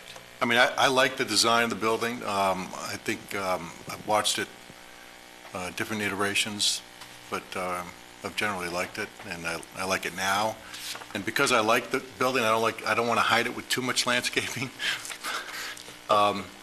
Plus, its location, as far as I can see, is not something that folks are really going to be able, unfortunately, appreciate as they travel up and down Route 1. So I'm good with your landscaping. As far as sidewalks go, I think you already shown, and correct me if I'm wrong, Jay, but I thought I already saw that you showed connectivity in your plan development. And I think that's where folks might walk from one locale to another. I don't think they'd really be up and down Royal Ridge. I would agree. So I'm satisfied with that component.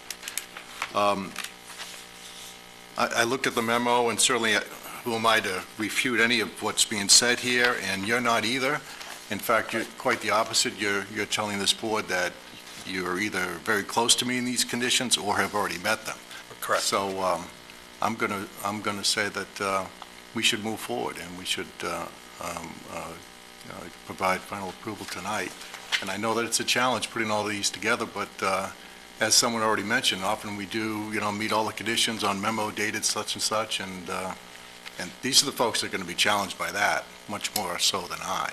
And then I think of myself 3 weeks from today, you coming back, and I envision you're just going to come back with letters attesting to everything you've told us tonight. Exactly. And I'm going to feel that we've wasted each other's time a little bit, so I like what you've done, and I'm in favor of the project and hope we can move forward for final tonight. Thank you, Mr. Chairman. Thank you. I don't think I need to repeat or belabor things too much more. I think we've ended up at a good spot here. I really like the way the building looks. I think we ended up with a good outcome in terms of the orientation and the design. You've been very responsive to all the comments throughout, and you're well on your way to addressing the few loose ends. It is always tough to see things for the first time on the night of a meeting, and then also be asked to give approvals. But as we've discussed, I think under the circumstances and based on all the discussion that we've had as a board, I think there's clearly a general agreement that we're comfortable in considering approval with some conditions. And since we have planning staff who are prepared for any eventuality, we do have some draft conditions here that I will do my best to try to articulate as part of this motion. I'll move that the Planning Board grants final site plan approval to Go Green Landscaping, Inc. for a site at 4 Royal Ridge Road, Assessor's Map U37, Lot 18, with the following conditions. Prior to issuance of a building permit, the applicant shall provide revised plans to address all comments identified in planning staff, Woodard and Curran and Gurl Palmer's review memorandums, pay traffic impact fees, execute and record the maintenance agreement as required by the post-construction stormwater infrastructure management ordinance, submit a letter of approval from the Scarborough Sanitary District and Portland Water District. Second condition, that was all one condition. Moving right along. Sub-items, and you'll obviously get a copy of this. A pre-construction meeting is required before start of construction. The meeting shall include appropriate town staff, the developer and his contractor, and utility company representatives, if applicable. The pre-construction meeting may be scheduled in coordination with the senior planner. That is the motion with conditions. Second. We have a second. Any discussion? Just a thought. All You right. almost made it. You almost made it. It's just a thought. All right. That qualifies. Is there, is there any type of provision we would be comfortable with where Jay felt he was in a position, or staff felt they were in a position that something wasn't being satisfied, that gives them the ability to bring it back before the board? Isn't that implicit? Is it implicit? I mean, It's implicit that you, okay. All right. ultimately, if That we was it can't then. come to a resolution, it Then would it come back ends to up this here board anyways. for, Okay. Yeah, they don't Be want, the they don't want arbiter. to be responsible. Okay. Okay. That was it. Thoughts are allowed. All right, so we have a seconded motion on the table. Any other discussion? All in favor? So that's be unanimous. Thank you. Okay, thank you. Except Lee, don't do this to us again. You've been in front of us We'll many lock times. the doors on you. All right. We'll let you get by this time. Item number 8, as previously noted, is tabled at the request of the applicant. Our next item, number 9, Brisbara Brothers Construction Company requests preliminary subdivision review for an amendment to the Thebers subdivision for the addition of 7 new residential lots, Assessor's Map R40, Lot 1. Jay? Yep, thank you, Mr. Chair. As you just noted, this is for a subdivision at the end of Memory Lane. As board members will recall, this item was before you in March for a sketch plan, and we actually conducted a site visit, I believe it was at the very end of May, if I'm not mistaken, on this site. In terms of zoning issues, the property is within the R2 zoning district. Given site characteristics, it is required to go through the conservation subdivision design review criteria. One of the sort of critical elements in an R2 subdivision is ordinance generally seeks to have R2 subdivisions served by sewer. Board members will recall this was really sort of the extent of our sketch plan discussion, or quite a bit of it. The provisions do allow for the board to enable R2 subdivisions to go forward that aren't connected to sewer, provided the board finds there's no reasonable alternative, essentially is the language. And the applicant has had, in their materials have talked about the approach they've taken. I know, I'm sure they're prepared to talk through that again this evening. So just something for the board to keep in mind. Staff's generally comfortable that they've taken all reasonable approaches, but if board members have issue, now would certainly be the time. If they want to see other areas explored, this discussion would certainly be the time to raise that. Let's see, another item that was raised during our site walk was consideration for potential noise abatement, given the proximity of the turnpike to some of the parcels, and the obviously, with lot development, there's going to be trees removed and clearing. So just wondering what, if any, consideration has been talked about in there. You will have received a comment memorandum from Woodard and Kern, our civil engineers. They had some comments with regards to stormwater, particularly quality and quantity of stormwater from the site. I will note that during our interdepartment review, Mike Shaw of Public Works Department also expressed some interest in really understanding sort of the scope and magnitude of the project, given some downstream concerns he's aware of at the Payne Road crossings. Let's see. We have sort of a host of other comments, but one thing I do hope the applicant's prepared to sort of highlight a little bit further, particularly for staff, and I imagine the board is really understanding the treatment of the lots and the setback areas at the back of the lot with the intersection with the open spaces. They're seeking to have a 15-foot building setback coincidental with a 25-foot wetland buffer. So some further discussion around that. One thing I will note is that in an R2 subdivision, again, of this characteristic, they are required to have 40% of open space. They are proposing, I believe the number's 54% of open space. So based on what I was able to read in the applicant's narrative, there seemed to be some room that made some sense there. I just couldn't quite see what they were talking about on the plan set. So do have some other comments for board consideration. I'll leave that for the discussion. One thing I do want to note is we did have comment from Captain Marla St. Pierre at the police department, who had expressed that there was hearsay or urban legend potentially of a potential burial site on the property. You should have an email in front of you from Captain St. Pierre. I think it was maybe Friday or throughout the weekend she sent it in.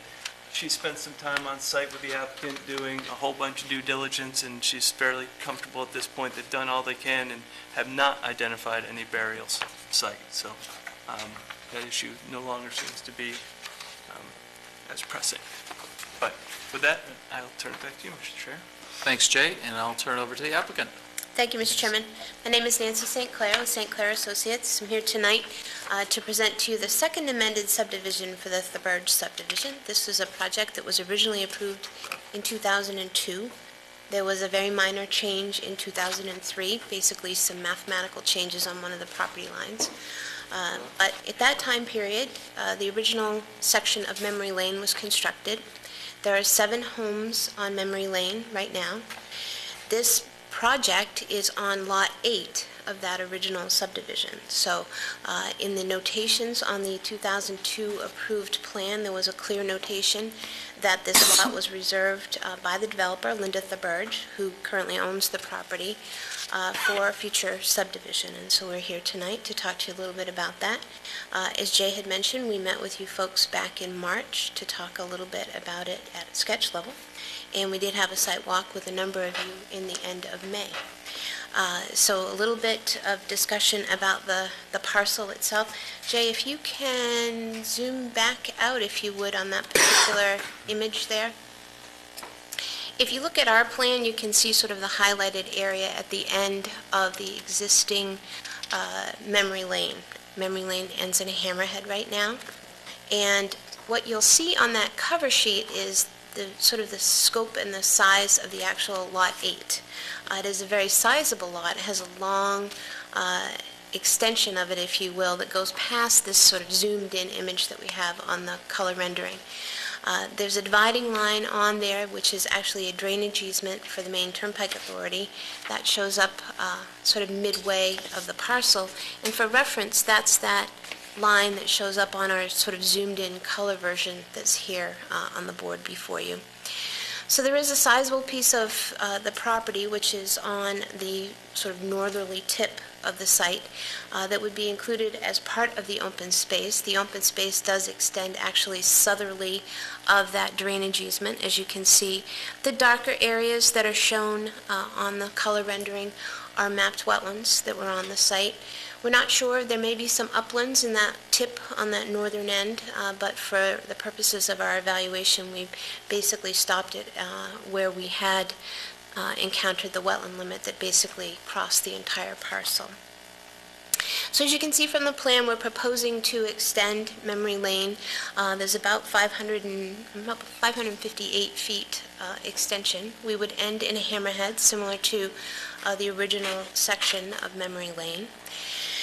In the original notation for the subdivision, that hammerhead that exists right now at the end of the paved section of Memory Lane was noted that once the Public Works Department were done with it, when the road was extended, that would be able to be removed, provided that Jay had suggested that we have some discussion with the homeowner who owns the lot on which it rests. And we did speak to the homeowner.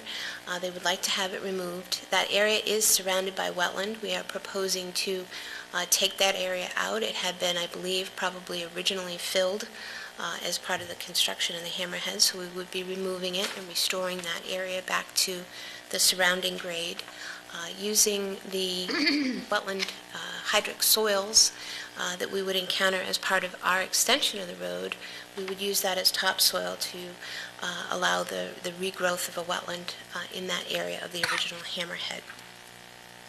So as I mentioned, we are proposing to extend Memory Lane to come up in. If you look at the color rendering, we are proposing 7 new homes on this extension.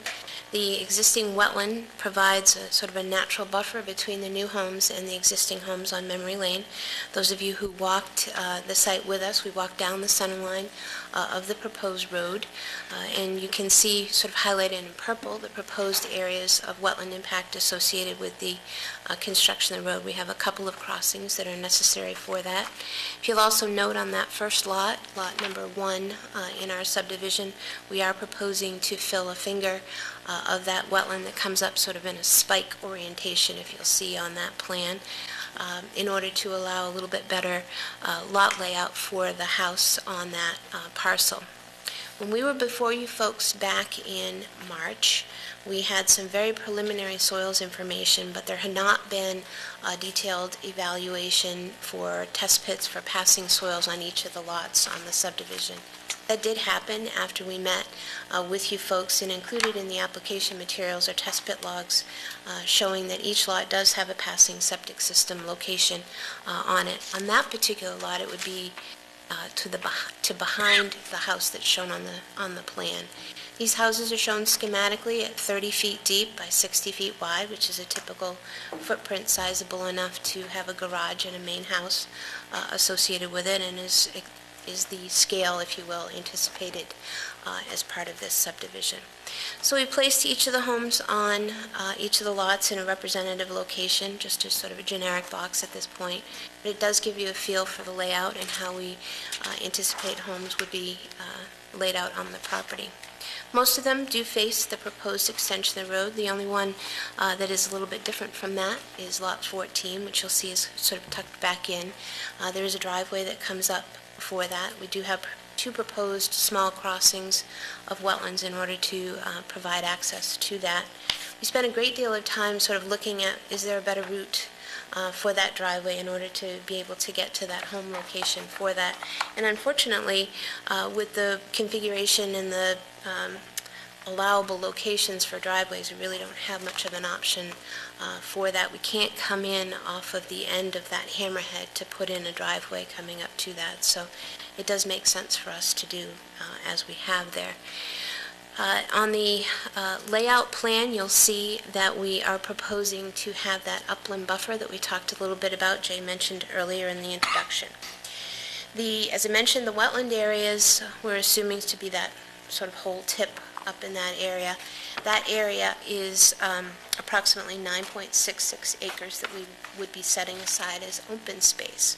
With that open space, you'll see on the plan, the wetlands are very jagged. They're sort of, you can see the dark green lines, they're sort of an odd shape in that area.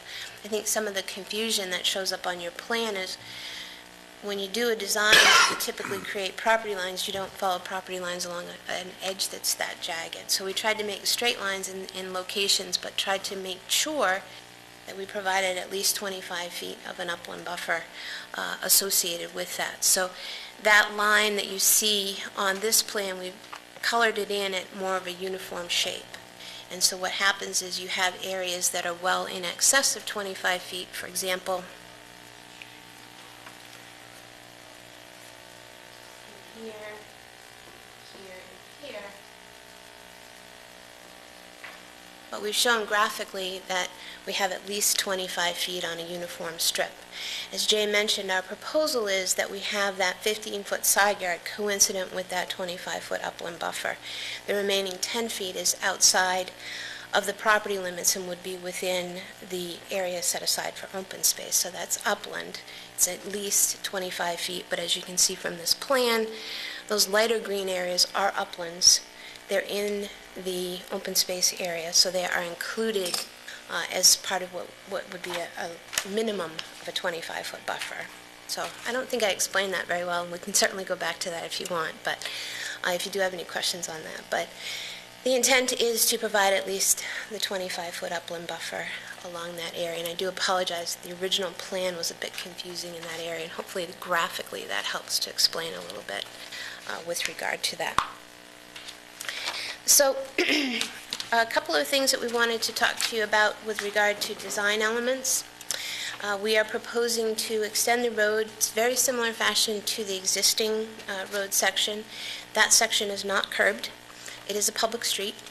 It has ditches on either side, and at the end of the existing road, there are two level spreaders that discharge the ditch flow out into those wetland areas that are between the original homes and our proposed new homes. Our proposal for the extension of the road would follow a similar fashion. We would propose roadside ditches along each side, no curbing, very similar to the original section, and we have proposed two level spreaders at the end that would discharge out and go into those upland buffers before they entered into the wetlands at the end. The high point in the road is relatively close to the end of the existing memory lane. It's probably about 100 feet in. If you look on that plan, you can see there's a proposed cross culvert there, and that high point is real close to that culvert, within about 10 feet. From that point, it slopes down and goes back towards the end of the road. So that whole section, that whole section is proposed to be draining in that direction. We do have some comments that were received from peer review with regard to stormwater, both water quantity and quality. We have designed the project based on the DEP standards, based on the scope of the project, the size of the project, et cetera, and we'll certainly follow up with Jay and the peer reviewers to discuss that further and look at some alternatives to help address their concerns with regard to stormwater. So we do have, as I mentioned, a discussion about the septic systems. One of the things that Jay had mentioned was, as part of your evaluation, to determine that it is not feasible for the extension of a public sewer to the site, if you will. We had discussed this quite a bit at the sketch plan review. If you folks recall, we had reached out at that time to the Bonnie Grove Homeowners Association asking for two things. One was to provide a possible physical roadway access to the site to provide a connector. You can see that highlighted, the location of the end of Bonnie Grove Drive highlighted just under the word subdivision and the heading of that color up. The second was with regard to providing an access to tie into the municipal sewer system. The Bonnie Grove Drive is the location where the public sewer system is the nearest to the site. And it would make sense, it would be logical to be able to tie into that system as part of that.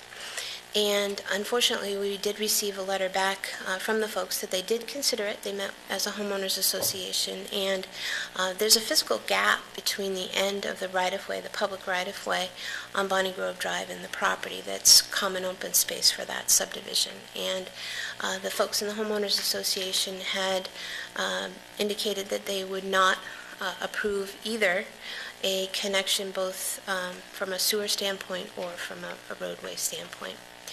When the original subdivision was approved, there was an easement that was provided along the side of the road in the event that there might be sewer access, and we would certainly propose that as well as part of our extension. But and that's in our subdivision. At this point, this is about all that we can do with regard to that. We certainly understand the frustration on all parties' ends, but that is sort of where we're at.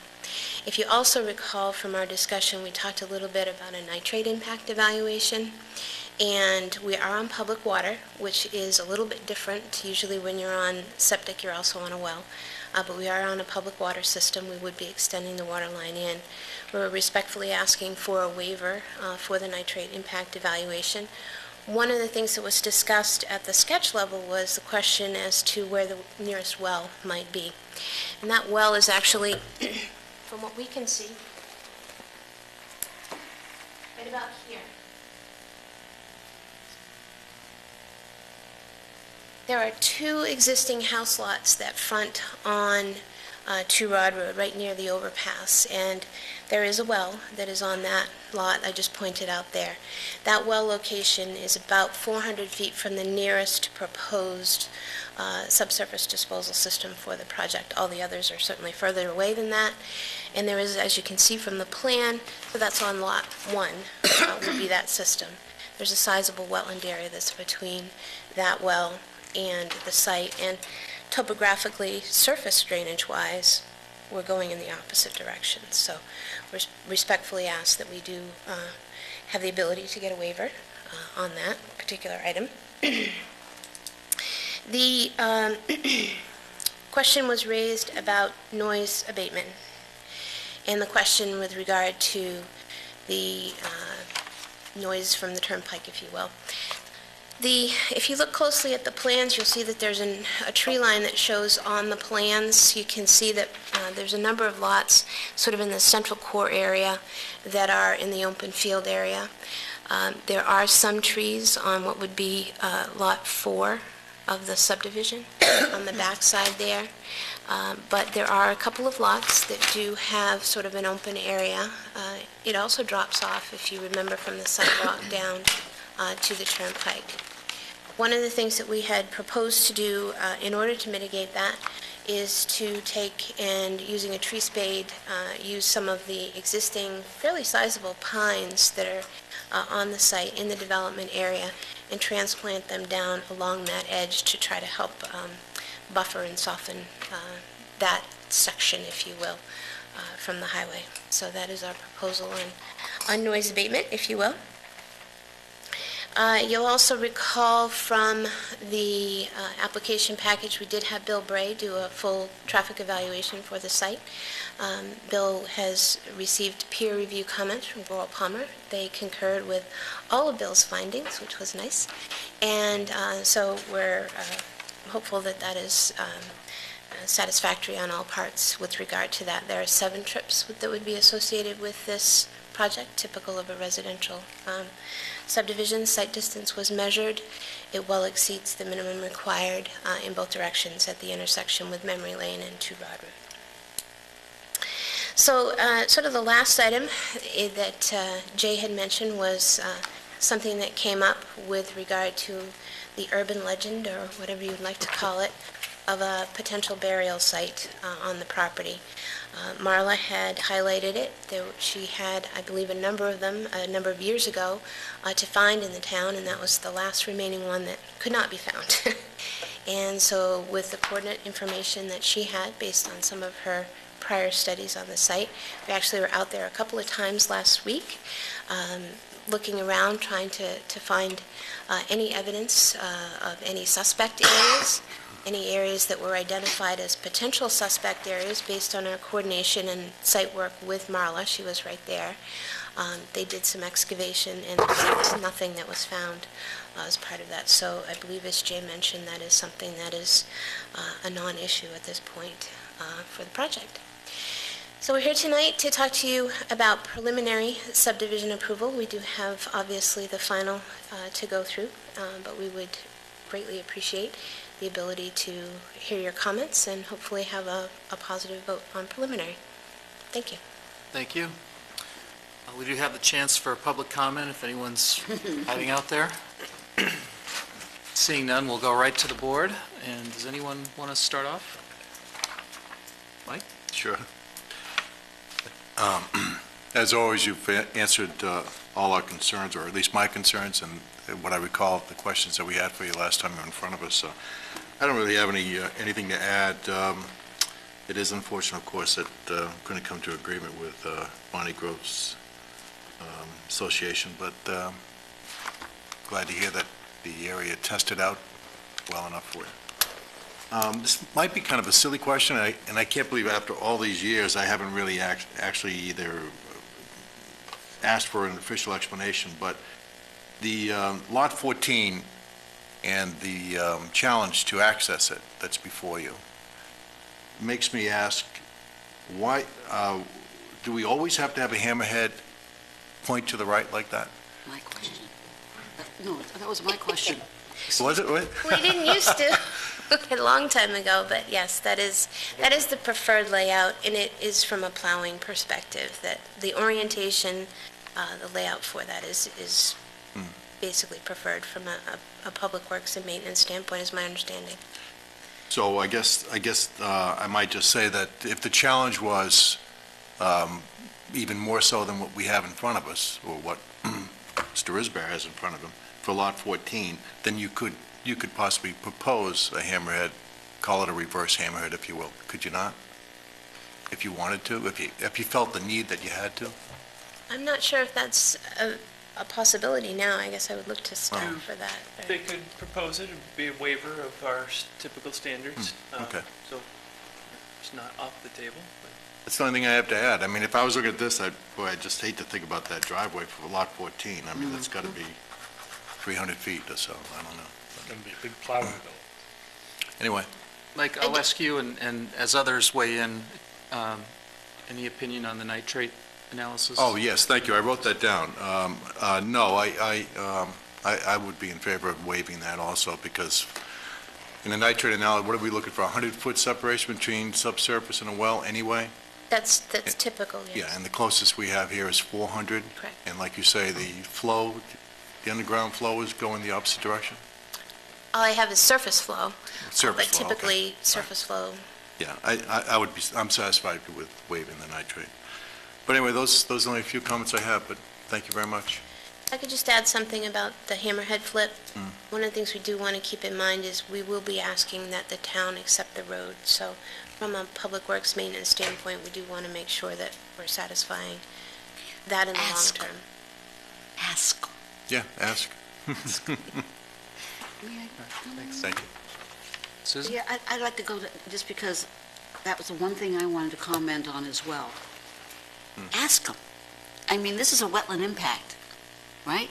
I mean, look at that insane driveway. That's one of the craziest things I've seen since I've been on the planning board. It's insane. Look at I mean, if you can't do it, you can't do it. But it just seems like there must be something that can be done about that. That's really, the rest of it's all just stuff. I don't care. And you're okay on the nitrate? I'm okay. Nitrate's no problem. Okay, good. May I? Yes. Rule of thumb, it's always on the right. The wing's on the right, on the right. I think there have been hammerheads in the past built on the left. Very unpopular. Not recently, not something Public Works has been willing to want to do. We certainly could ask. I think it would shorten, definitely it would reduce a little bit of wetland impact. So maybe we'll check with Public Works and see what they have to say, but I know they haven't been too favorable in the past. Can I make a comment on that? I live on Evergreen Farms Road, and the end of Evergreen Farms Road, before the condos, the hammerhead is on the left. Are they happy with that? Not necessarily, but it's on the left, and they managed to make it happen. You can actually see Bonnie Grove is on the left. The hammerhead at the... That's right, that's right, looking right on the I plan. mean, it's, as I said, it's... There you go. Public Works What the has their heck? certain Worth a try. operations, but... You don't ask, you don't get it. That's what I figure. This is still Scarborough. We can do that. Can I just, I guess maybe I'm not seeing the gain. Well, they can What- put a driveway up between those two lots.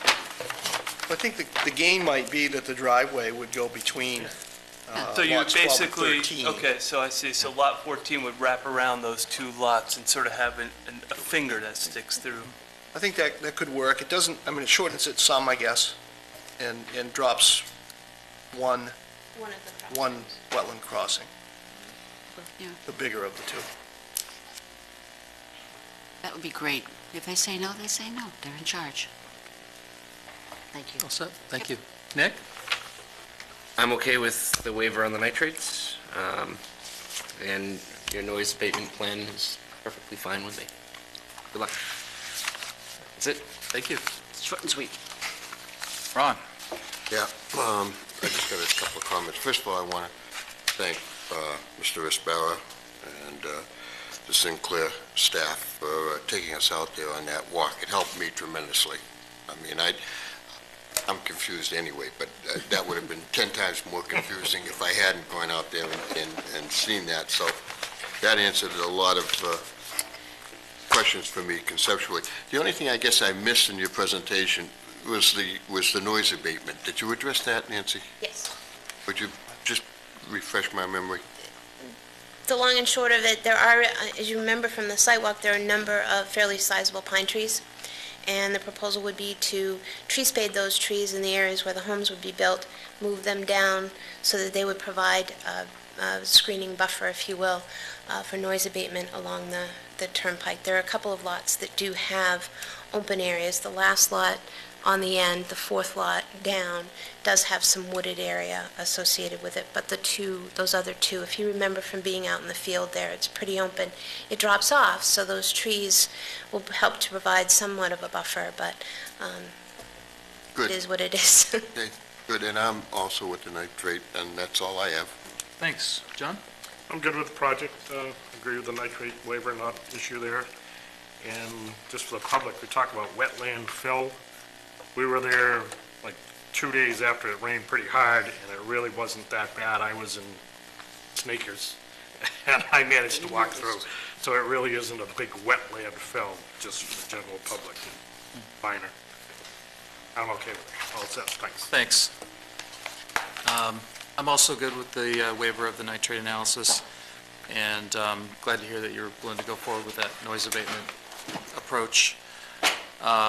And I'd also like to echo what Ron said, and that the site walk was very helpful. And even as I sit here now, 6 weeks later, however long ago it was, it's still helpful to be able to kind of get your head around what's out there and how this all fits together. So, with that, I would move that we grant preliminary site plan approval, preliminary subdivision approval to Risbera Construction Company for an amendment to the Burge subdivision for the addition of 7 new residential lots, Assessor's Map R40, Lot 1. Second. Second? We have a second. Any discussion? All in favor? That's unanimous. Thank you. Thank you very much.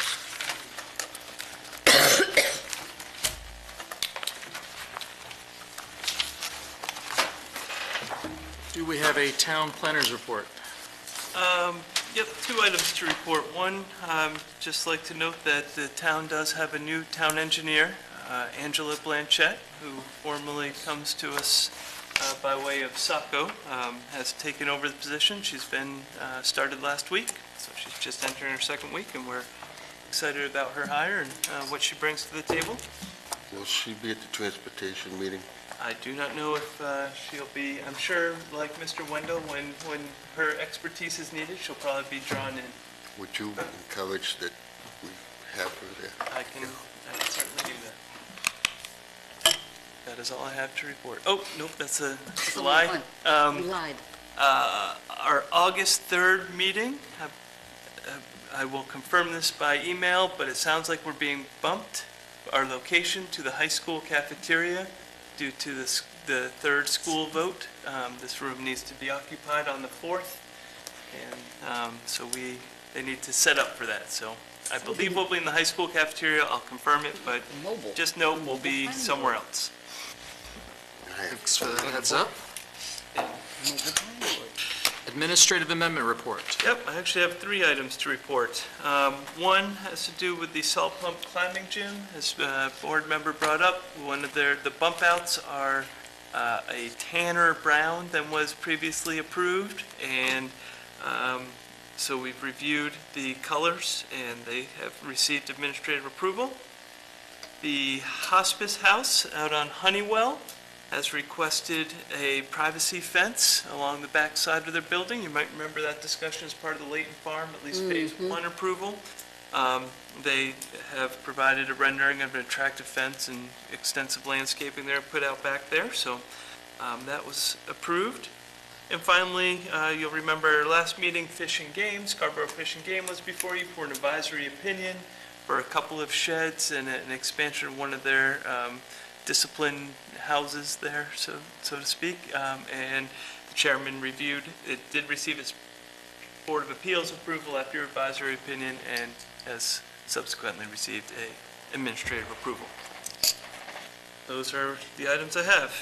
Thank you. Any planning board correspondence beyond what we were given this evening? Okay. Planning board comments. Yeah, Corey and Jay, on that possibility of being bumped, or maybe, I guess that's pretty much a foregone conclusion. Yep. Is it possible to reschedule our meeting for like the next day or whatever? I'm not sure what would be involved in relocating us, and We've done it in the past. It's not. Yeah, we have. difficult. When we've had to. Yeah. Yeah. I think at this point, with it being 3 weeks away, trying to bump our meeting, given our sort of application submissions, deadlines might be. So there's a lot of, okay. If we knew further in advance, if this was an annual thing, if we were trying to bump into, say, the November elections that we know are going to occur, this is certainly a 3rd time. Why can't they go vote down there? I'm just kidding. I'm lower on the totem pole than. We're working on making it an annual thing. Okay. That's right. Better or worse. Okay. So noted. I hope we don't have a conflict in November. I know. Hope this is the last conflict, right? Right. I have one housekeeping note, and I've given a heads up to a few folks already, but I will not be here for the August 3rd meeting, so everyone can look forward to Mr. Mazur running the show for that one. Should be a short meeting. At the high school. Anything else? I move to adjourn. Second. All in favor? Thank you. Good meeting. I said 2 hours to my wife.